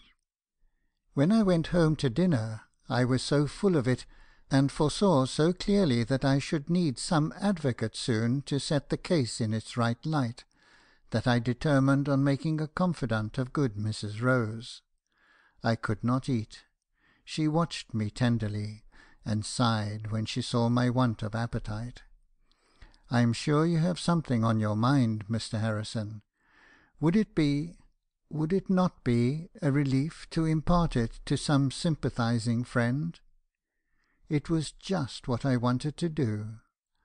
"My dear kind Mrs. Rose," said I I must tell you if you will listen." She took up the fire-screen, and held it as yesterday between me and her. "The most unfortunate misunderstanding has taken place. Miss Tomkinson thinks that I have been paying attentions to Miss Caroline, when, in fact, may I tell you, Mrs. Rose, my affections are placed elsewhere. Perhaps you have found it out already; for indeed I thought I had been too much in love to conceal my attachment to Sophy from any one who knew my movements as well as Mrs. Rose." She hung down her head, and said she believed she had found out my secret. "Then only think how miserably I am situated. If I have any hope— oh, Mrs. Rose, do you think I have any hope?" She put the hand-screen still more before her face, and after some hesitation, she said she thought, if I persevered, in time I might have hope; and then she suddenly got up and left the room. Chapter 20. That afternoon I met Mr. Bullock in the street. My mind was so full of the affair with Miss Tomkinson that I should have passed him without notice if he had not stopped me short, and said that he must speak to me about my wonderful £500, I supposed; but I did not care for that now. "What is this I hear," said he, severely, "about your engagement with Mrs. Rose?" "With Mrs. Rose?" said I, almost laughing, although my heart was heavy enough. "Yes, with Mrs. Rose," said he, sternly. "I'm not engaged to Mrs. Rose," I replied. "There is some mistake." "I'm glad to hear it, sir," he answered, "very glad. It requires some explanation, however. Mrs. Rose has been congratulated, and has acknowledged the truth of the report. It is confirmed by many facts. The work-table you bought, confessing your intention of giving it to your future wife, is given to her. How do you account for these things, sir?" I said I did not pretend to account for them. At present a good deal was inexplicable; and when I could give an explanation, I did not think that I should feel myself called upon to give it to him. "Very well, sir, very well," replied he, growing very red. "I shall take care and let Mr. Morgan know the opinion I entertain of you. What do you think that a man deserves to be called who enters a family under the plea of friendship, and takes advantage of his intimacy to win the affections of the daughter, and then engages himself to another woman?" I thought he referred to Miss Caroline. I simply said I could only say that I was not engaged, and that Miss Tomkinson had been quite mistaken in supposing I had been paying any attentions to her sister beyond those dictated by mere civility. "Miss Tomkinson! Miss Caroline!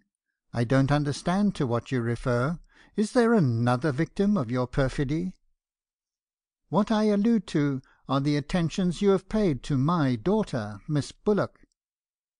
"Another!" I could but disclaim, as I had done in the case of Miss Caroline; but I began to be in despair. Would Miss Horsman too come forward as a victim to my tender affections? It was all Mr. Morgan's doing, who had lectured me into this tenderly deferential manner; but on the score of Miss Bullock I was brave in my innocence. I had positively disliked her, and so I told her father, though in more civil and measured terms, adding that I was sure the feeling was reciprocal.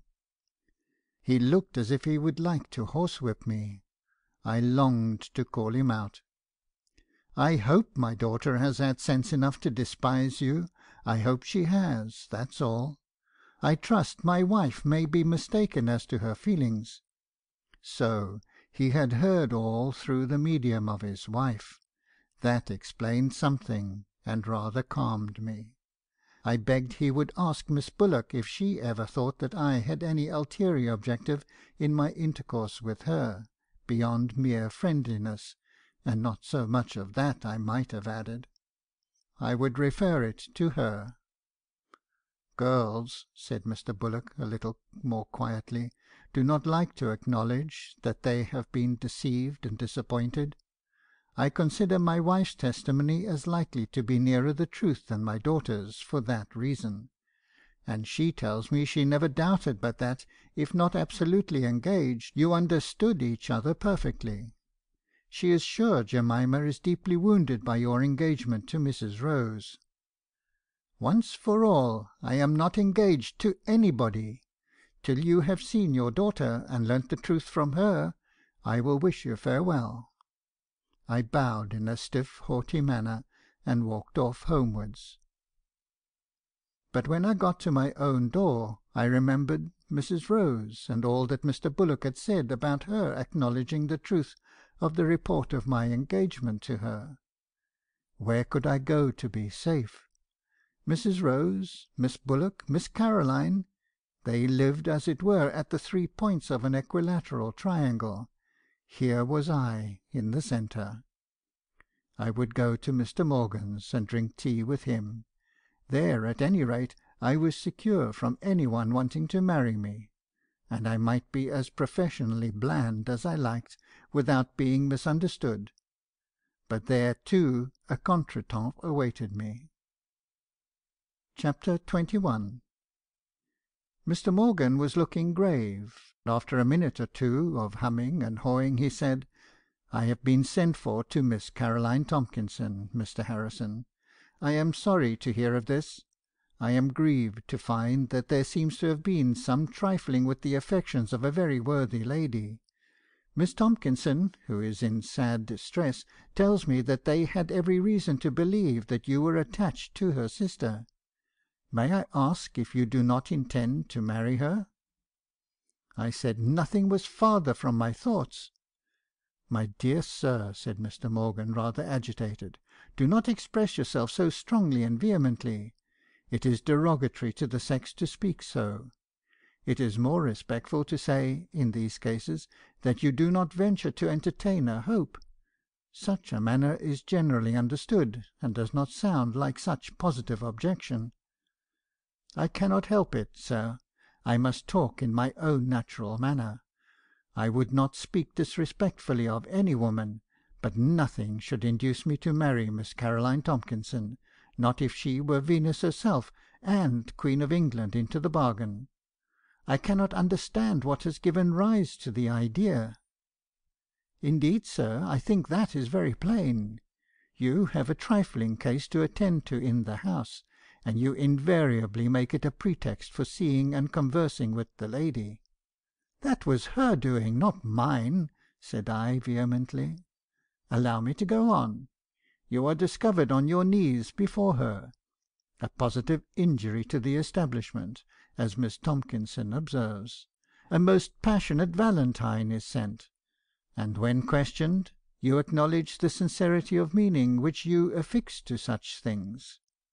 He stopped; for in his earnestness he had been talking more quickly than usual, and was out of breath.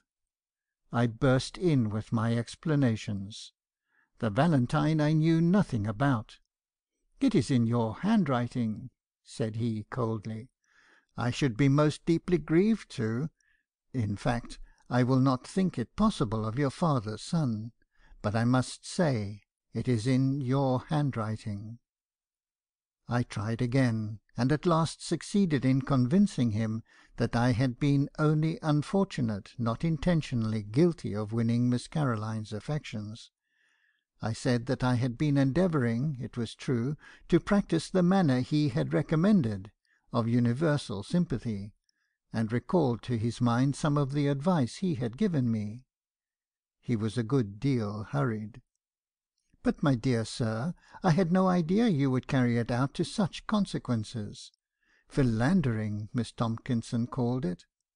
That is a hard word, sir. My manner has been always tender and sympathetic, but I am not aware that I ever excited any hopes. There never was any report about me. I believe no lady has ever attached to me. You must strive after this happy medium, sir." I was still distressed. Mr. Morgan had only heard of one, but there were 3 ladies, including Miss Bullock, hoping to marry me. He saw my annoyance. "Don't be too much distressed about it, my dear sir. I was sure you were too honourable a man from the first. With a conscience like yours, I would defy the world." He became anxious to console me, and I was hesitating whether I would not tell him all my 3 dilemmas, when a note was brought in to him. It was from Mrs. Munton. He threw it to me with a face of dismay. "My dear Mr. Morgan, I most sincerely congratulate you on the happy matrimonial engagement I hear you have formed with Miss Tomkinson. All previous circumstances, as I have just been remarking to Miss Horsman, combine to promise you felicity, and I wish that every blessing may attend your married life. Most sincerely, yours, Jane Munton." I could not help laughing. He had been so lately congratulating himself that no report of the kind had ever been circulated about himself. He said, "Sir, this is no laughing matter. I assure you it is not." I could not resist asking if I was to conclude that there was no truth in the report. "Truth, sir? It's a lie from beginning to end. I don't like to speak too decidedly about any lady, and I've a great respect for Miss Tomkinson; but I do assure you, sir, I'd as soon marry one of Her Majesty's Life Guards. I would rather. It would be more suitable. Miss Tomkinson is a very worthy lady, but she's a perfect grenadier." He grew very nervous. He was evidently insecure. He thought it not impossible that Miss Tomkinson might come and marry him vi et armis. I am sure he had some dim idea of abduction in his mind. Still, he was better off than I was, for he was in his own house, and report had only engaged him to one lady, while I stood like Paris among 3 contending beauties. Truly, an apple of discord had been thrown into our little town.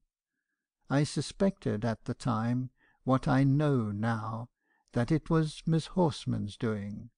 Not intentionally, I will do her the justice to say, but she had shouted out the story of my behaviour to Miss Caroline up Mrs. Munton's trumpet; and that lady, possessed with the idea that I was engaged to Mrs. Rose, had imagined the masculine pronoun to relate to Mr. Morgan, whom she had seen only that afternoon tete-a-tete with Miss Tomkinson, condoling with her in some tender deferential manner, I'll be bound. Chapter 22. I was very cowardly. I positively dared not go home; but at length I was obliged to go. I had done all I could to console Mr. Morgan, but he refused to be comforted. I went at last. I rang at the bell. I don't know who opened the door, but I think it was Mrs. Rose. I kept a handkerchief to my face, and, muttering something about having a dreadful toothache, I flew up to my room and bolted the door. I had no candle, but what did that signify? I was safe. I could not sleep, and when I did fall into a sort of doze, it was 10 times worse wakening up. I could not remember whether I was engaged or not. If I was engaged, who was the lady?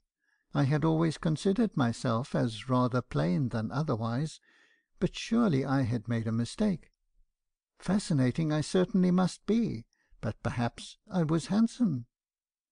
As soon as day dawned, I got up to ascertain the fact at the looking-glass. Even with the best disposition to be convinced, I could not see any striking beauty in my round face, with an unshaven beard, and a nightcap like a fool's cap at the top. I took off my nightcap. No, I must be content to be plain, but agreeable. All this I tell you in confidence. I would not have my little bit of vanity known for the world. I fell asleep towards morning. I was awakened by a tap at my door. It was Peggy. She put in a hand with a note. I took it. "It is not from Miss Horsman," said I, half in joke, half in very earnest fright. "No, sir. Mr. Morgan's man brought it." I opened it. It ran thus: "My dear Sir, It is now nearly 20 years since I have had a little relaxation, and I find that my health requires it. I have also the utmost confidence in you, and I am sure this feeling is shared by our patients. I have, therefore, no scruple in putting in execution a hastily formed plan, and going to Chesterton to catch the early train on my way to Paris. If your accounts are good, I shall remain away probably a fortnight. Direct to Meuris's. Yours most truly, J. Morgan. P.S. Perhaps it may be well not to name where I am gone, especially to Miss Tomkinson." He had deserted me. He, with only one report, had left me to stand my ground with 3. "Mrs. Rose's kind regards, sir, and it's nearly 9 o'clock. Breakfast has been ready this hour, sir." "Tell Mrs. Rose I don't want any breakfast; or stay, for I was very hungry. I will take a cup of tea and some toast up here." Peggy brought the tray to the door. "I hope you're not ill, sir," said she, kindly. "Not very. I shall be better when I get into the air." "Mrs. Rose seems sadly put about," said she. "She seems so grieved like." I watched my opportunity, and went out by the side door in the garden. Chapter 23. I had intended to ask Mr. Morgan to call at the vicarage, and give his parting explanation before they could hear the report. Now I thought that if I could see Sophy, I would speak to her myself; but I did not wish to encounter the vicar. I went along the lane at the back of the vicarage, and came suddenly upon Miss Bullock. She coloured, and asked me if I would allow her to speak to me. I could only be resigned; but I thought I could probably set one report at rest by this conversation. She was almost crying. "I must tell you, Mr. Harrison, I have watched you here in order to speak to you. I heard with the greatest regret of papa's conversation with you yesterday." She was fairly crying. "I believe Mrs. Bullock finds me in her way, and wants to have me married. It is the only way in which I can account for such a complete misrepresentation as she has told papa. I don't care for you in the least, sir. You never paid me any attentions. You've been almost rude to me, and I have liked you the better. That's to say, I never have liked you." "I am truly glad to hear what you say," answered I. "Don't distress yourself. I was sure there was some mistake." "But," she cried bitterly, "it is so hard to feel that my marriage, my absence, is desired so earnestly at home. I dread every new acquaintance we form with any gentleman. It is sure to be the beginning of a series of attacks on him, of which everybody must be aware, and to which they may think I am a willing party. But I should not much mind if it were not for the conviction that she wishes me so earnestly away.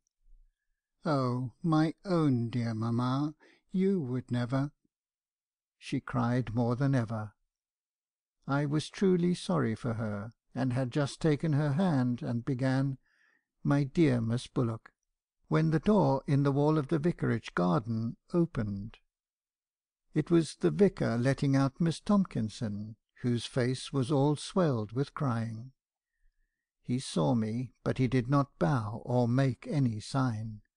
On the contrary, he looked down as from a severe eminence, and shut the door hastily. I turned to Miss Bullock.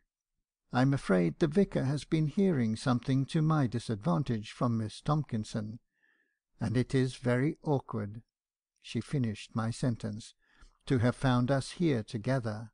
Yes, but as long as we understand that we do not care for each other, it does not signify what people say." "Oh, but to me it does," said I. "I may, perhaps, tell you, but do not mention it to a creature. I am attached to Miss Hutton." "To Sophy? Oh, Mr. Harrison, I am so glad. She is such a sweet creature. Oh, I wish you joy." "Not yet. I have never spoken about it." "Oh, but it is certain to happen." She jumped with a woman's rapidity to a conclusion, and then she began to praise Sophy. Never was a man yet who did not like to hear the praises of his mistress. I walked by her side. We came past the front of the vicarage together. I looked up, and saw Sophy there, and she saw me. That afternoon she was sent away. Sent to visit her aunt ostensibly, in reality because of the reports of my conduct, which were showered down upon the vicar, and one of which he saw confirmed by his own eyes. Chapter 24. I heard of Sophy's departure as one heard of everything, soon after it had taken place. I did not care for the awkwardness of my situation, which had so perplexed and amused me in the morning. I felt that something was wrong, that Sophy was taken away from me. I sank into despair. If anybody likes to marry me, they might. I was willing to be sacrificed. I did not speak to Mrs. Rose. She wondered at me, and grieved over my coldness, I saw, but I had left off feeling anything. Miss Tomkinson cut me in the street, and it did not break my heart. Sophy was gone away. That was all I cared for.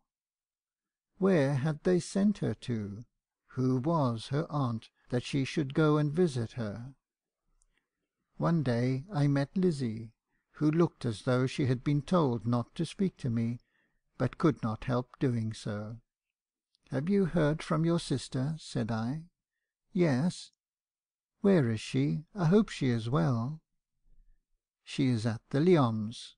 I was not much wiser. "Oh yes, she is very well. Fanny says she was at the Assembly last Wednesday, and danced all night with the officers. I thought I would enter myself a member of the Peace Society at once. She was a little flirt, and a hard-hearted creature. I don't think I wished Lizzie good-bye. Chapter 25.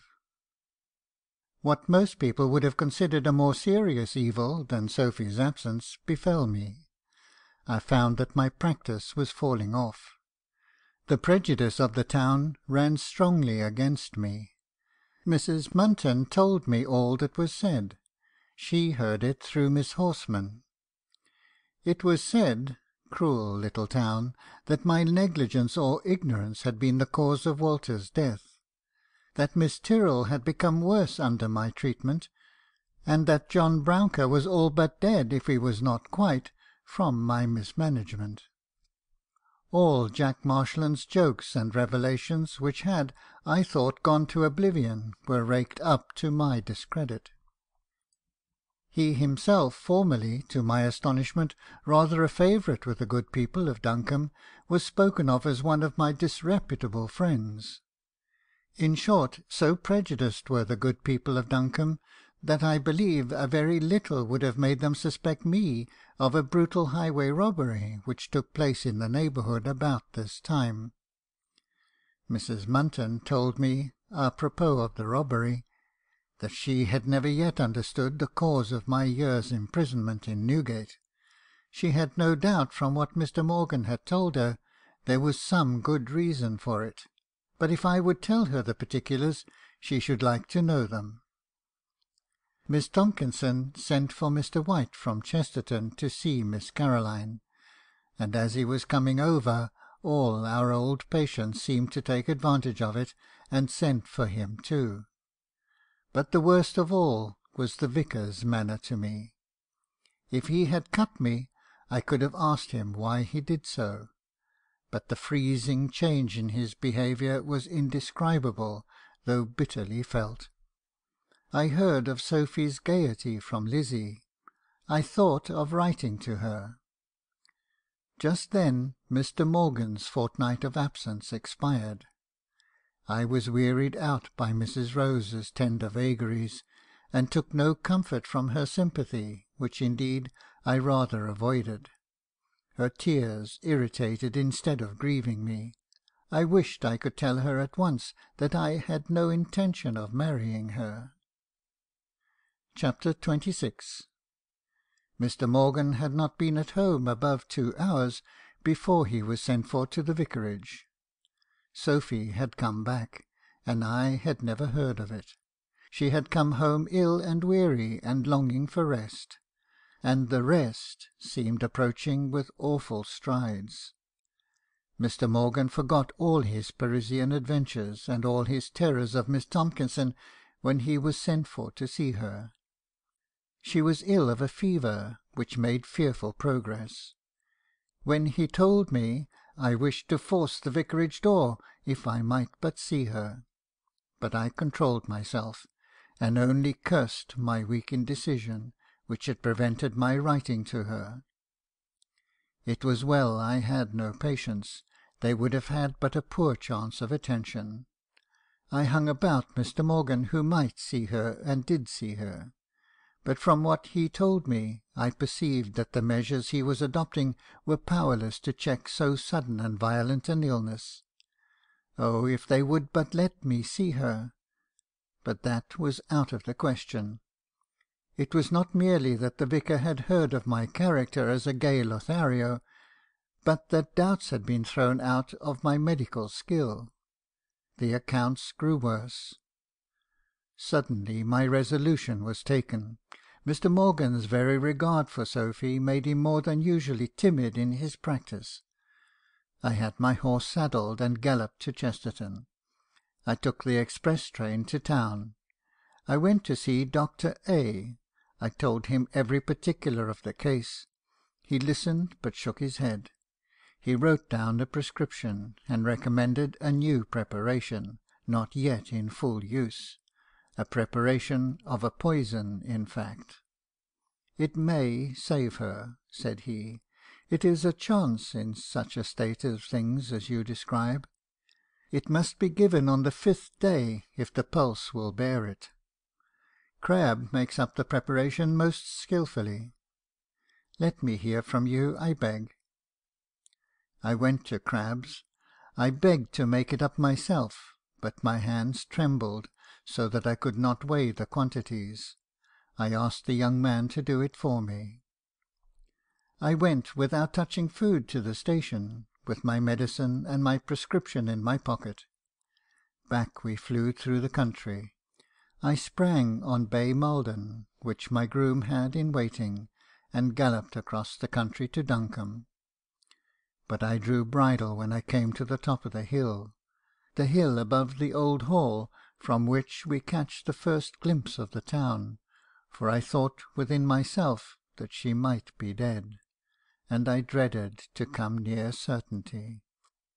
The hawthorns were out in the woods, the young lambs were in the meadows, the song of the thrushes filled the air, but it only made the thought the more terrible. What if in this world of hope and life she lies dead? I heard the church bells soft and clear. I sickened to listen. Was it the passing bell? No, it was ringing 8 o'clock.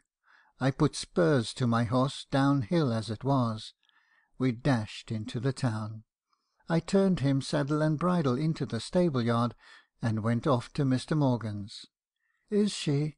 said I. "How is she?" "Very ill, my poor fellow. I see how it is with you. She may live, but I fear. My dear sir, I am very much afraid." I told him of my journey and consultation with Dr. A., and showed him the prescription. His hands trembled as he put on his spectacles to read it. "This is a very dangerous medicine, sir," said he, with his finger under the name of the poison. "It is a new preparation," said I. "Dr. A. relies much upon it." "I dare not administer it," he replied. "I have never tried it. It must be very powerful. I dare not play tricks in this case." I believe I stamped with impatience, but it was all of no use. My journey had been in vain. The more I urged the imminent danger of the case requiring some powerful remedy, the more nervous he became. I told him I would throw up the partnership. I threatened him with that, though in fact it was only what I felt I ought to do, and had resolved upon before Sophy's illness, as I had lost the confidence of his patients. He only said, "I cannot help it, sir. I shall regret it for your father's sake, but I must do my duty. I dare not run the risk of giving Miss Sophy this violent medicine, a preparation of a deadly poison." I left him without a word. He was quite right in adhering to his own views, as I can see now, but at the time I thought him brutal and obstinate. Chapter 27. I went home. I spoke rudely to Mrs. Rose, who awaited my return at the door. I rushed past and locked myself in my room. I could not go to bed. The morning sun came pouring in, and enraged me, as everything did since Mr. Morgan refused. I pulled the blind down so violently that the string broke. What did it signify? The light might come in. What was the sun to me? And then I remembered that the sun might be shining on her, dead. I sat down and covered my face. Mrs. Rose knocked at the door. I opened it. She had never been in bed, and had been crying too. "Mr. Morgan wants to speak to you, sir." I rushed back for my medicine, and went to him. He stood at the door, pale and anxious. "She's alive, sir," said he, "but that's all. We have sent for Dr. Hamilton. I'm afraid he will not come in time. Do you know, sir, I think we should venture, with Dr. A.'s sanction, to give her that medicine. It is but a chance, but it is the only one, I'm afraid." He fairly cried before he had ended. "I've got it here," said I, setting off to walk, but he could not go so fast. "I beg your pardon, sir," said he, "for my abrupt refusal last night." "Indeed, sir," said I ought much rather to beg your pardon. I was very violent." "Oh, never mind, never mind. Will you repeat what Dr. A. said?" I did so, and then I asked, with a meekness that astonished myself, if I might not go in and administer it. "No, sir," said he, "I'm afraid not. I'm sure your good heart would not wish to give pain. Besides, it might agitate her if she has any consciousness before death.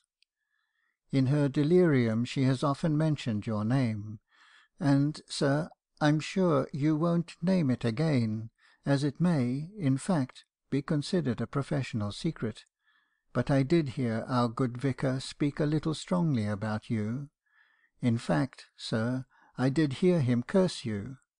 You see the mischief it might make in the parish, I'm sure, if this were known." I gave him the medicine, and watched him, and saw the door shut. I hung about the place all day. Poor and rich all came to inquire. The country people drove up in their carriages. The halt and the lame came on their crutches. Their anxiety did my heart good. Mr. Morgan told me that she slept, and I watched Dr. Hamilton into the house. The night came on. She slept. I watched round the house. I saw the light high up, burning still and steady. Then I saw it moved. It was the crisis, in one way or other. Chapter 28. Mr. Morgan came out. Good old man! The tears were running down his cheeks. He could not speak, but kept shaking my hands. I did not want words. I understood that she was better. "Dr. Hamilton says it was the only medicine that could have saved her. I was an old fool, sir. I beg your pardon. The vicar shall know all. I beg your pardon, sir, if I was abrupt." Everything went on brilliantly from this time. Mr. Bullock came to apologise for his mistake and consequent upbraiding. John Brouncker came home brave and well. There was still Miss Tomkinson in the ranks of the enemy, and Mrs. Rose too much, I feared, in the ranks of the friends. Chapter 29. One night she had gone to bed, and I was thinking of going. I had been studying in the back room, where I went for refuge from her in the present position of affairs. I read a good number of surgical books about this time, and also Vanity Fair, when I heard a loud continued knocking at the door, enough to waken the whole street. Before I could get to open it, I heard that well-known bass of Jack Marshland's, once heard, never to be forgotten, pipe up the negro song, "Who's dat knocking at the door?" Though it was raining hard at the time, I stood waiting to let him in. He would finish his melody in the open air, loud and clear along the street it sounded. I saw Miss Tomkinson's night-capped head emerge from a window. She called out, "Police! Police!"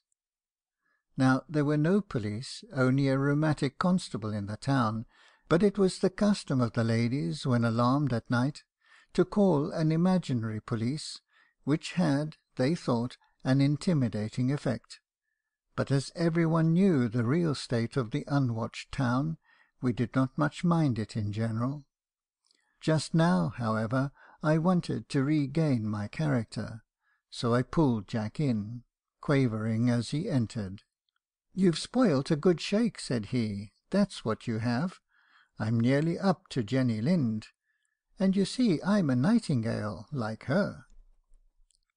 We sat up late, and I don't know how it was, but I told him all my matrimonial misadventures. "I thought I could imitate your hand pretty well," said he. My word, it was a flaming valentine. No wonder she thought you loved her. "So that was your doing, was it? Now I'll tell you what you shall do to make up for it. You shall write me a letter confessing your hoax, a letter that I can show. Give me a pen and paper, my boy. You shall dictate. With a deeply penitent heart. Will that do for a beginning?" I told him what to write. A simple, straightforward confession of his practical joke. I enclosed it in a few lines of regret that, unknown to me, any of my friends should have so acted. Chapter 30. All this time I knew that Sophy was slowly recovering. One day I met Miss Bullock, who had seen her. "We have been talking about you," said she, with a bright smile, for since she knew I disliked her, she felt quite at her ease, and could smile very pleasantly. I understood that she had been explaining the misunderstanding about herself to Sophy, so that when Jack Marshland's note had been sent to Miss Tomkinson, I thought myself in a fair way to have my character established in 2 quarters. But the third was my dilemma. Mrs. Rose had really so much of my true regard for her good qualities, that I disliked the idea of a formal explanation, in which a good deal must be said on my side to wound her.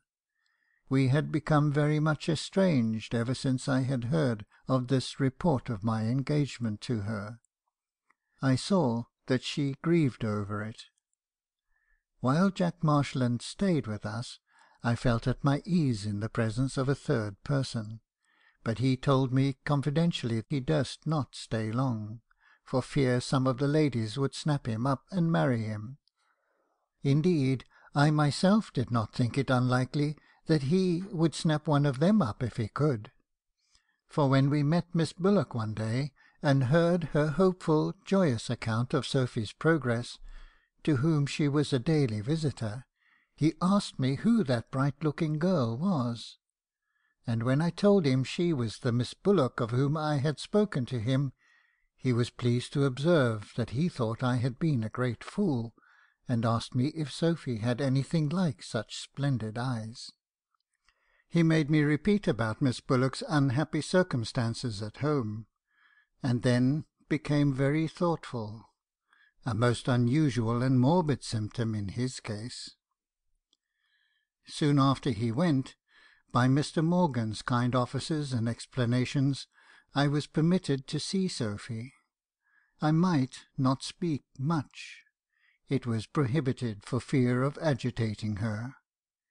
We talked of the weather and the flowers, and we were silent.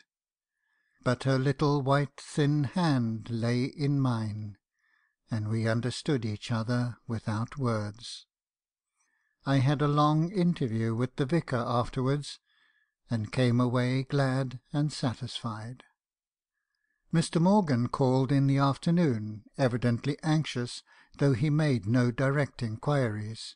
He was too polite for that, to hear the result of my visit at the vicarage. I told him to give me joy. He shook me warmly by the hand, and then rubbed his own together. I thought I would consult him about my dilemma with Mrs. Rose, who, I was afraid, would be deeply affected by my engagement. "There is only one awkward circumstance," said I, "about Mrs. Rose." I hesitated how to word the fact of her having received congratulations on her supposed engagement with me, and her manifest attachment. But before I could speak, he broke in. "My dear sir, you need not trouble yourself about that. She will have a home. In fact, sir," said he, reddening a little, "I thought it would, perhaps, put a stop to those reports connecting my name with Miss Tomkinson's if I married some one else." I hoped it might prove an efficacious contradiction, and I was struck with admiration for Mrs. Rose's undying memory of her late husband. Not to be prolix, I have this morning obtained Mrs. Rose's consent to marry her, in fact, sir," said he, jerking out the climax. Here was an event. Then Mr. Morgan had never heard the report about Mrs. Rose and me. To this day, I think she would have taken me if I had proposed. So much the better. Marriages were in the fashion that year. Mr. Bullock met me one morning, as I was going to ride with Sophy. He and I had quite got over our misunderstanding, thanks to Jemima, and we were as friendly as ever. This morning he was chuckling aloud as he walked. "Stop, Mr. Harrison," he said, as I went quickly past. "Have you heard the news? Miss Horseman has just told me Miss Caroline has eloped with young Hoggins. She is 10 years older than he is. How can her gentility like being married to a tallow chandler? It is a very good thing for her, though," he added, in a more serious manner. "Old Hoggins is very rich, and though he's angry just now, he will soon be reconciled. Any vanity I might have entertained on the score of the 3 ladies who were at one time said to be captivated by my charms was being rapidly dispersed. Soon after Mr. Hoggins's marriage, I met Miss Tomkinson face to face, for the first time since our memorable conversation. She stopped me, and said, "Don't refuse to receive my congratulations, Mr. Harrison, on your most happy engagement to Miss Hutton. I owe you an apology, too, for my behaviour when I last saw you at our house. I really did think Caroline was attached to you then, and it irritated me, I confess, in a very wrong and unjustifiable way. But I heard her telling Mr. Hoggins only yesterday that she had been attached to him for years, ever since he was in Pinafore she dated it from, and when I asked her afterwards how she could say so after her distress on hearing that false report about you and Mrs. Rose, she cried and said I never had understood her, and that the hysterics which alarmed me so much were simply caused by eating pickled cucumber. I am very sorry for my stupidity and improper way of speaking. But I hope we are friends now, Mr. Harrison, for I should wish to be liked by Sophy's husband. Good Miss Tomkinson, to believe the substitution of indigestion for disappointed affection. I shook her warmly by the hand, and we have been all right ever since. I think I told you she is the baby's godmother. Chapter 31. I had some difficulty in persuading Jack Marshland to be groomsman, but when he heard all the arrangements he came. Miss Bullock was bridesmaid. He liked us all so well that he came again at Christmas, and was far better behaved than he had been the year before. He won golden opinions indeed. Miss Tomkinson said he was a reformed young man. We dined all together at Mr. Morgan's. The vicar wanted us to go there, but from what Sophy told me, Helen was not confident of the mincemeat, and rather dreaded so large a party. We had a jolly day of it. Mrs. Morgan was as kind and motherly as ever. Miss Horseman certainly did set out a story that the vicar was thinking of Miss Tomkinson for his second, or else I think we had no other report circulated in consequence of our happy, merry Christmas day. And it is a wonder, considering how Jack Marshland went on with Jemima. Here's Sophy come back from putting baby to bed, and Charles wakened up. End of section 9, and end of Mr. Harrison's Confessions by Elizabeth Gaskell.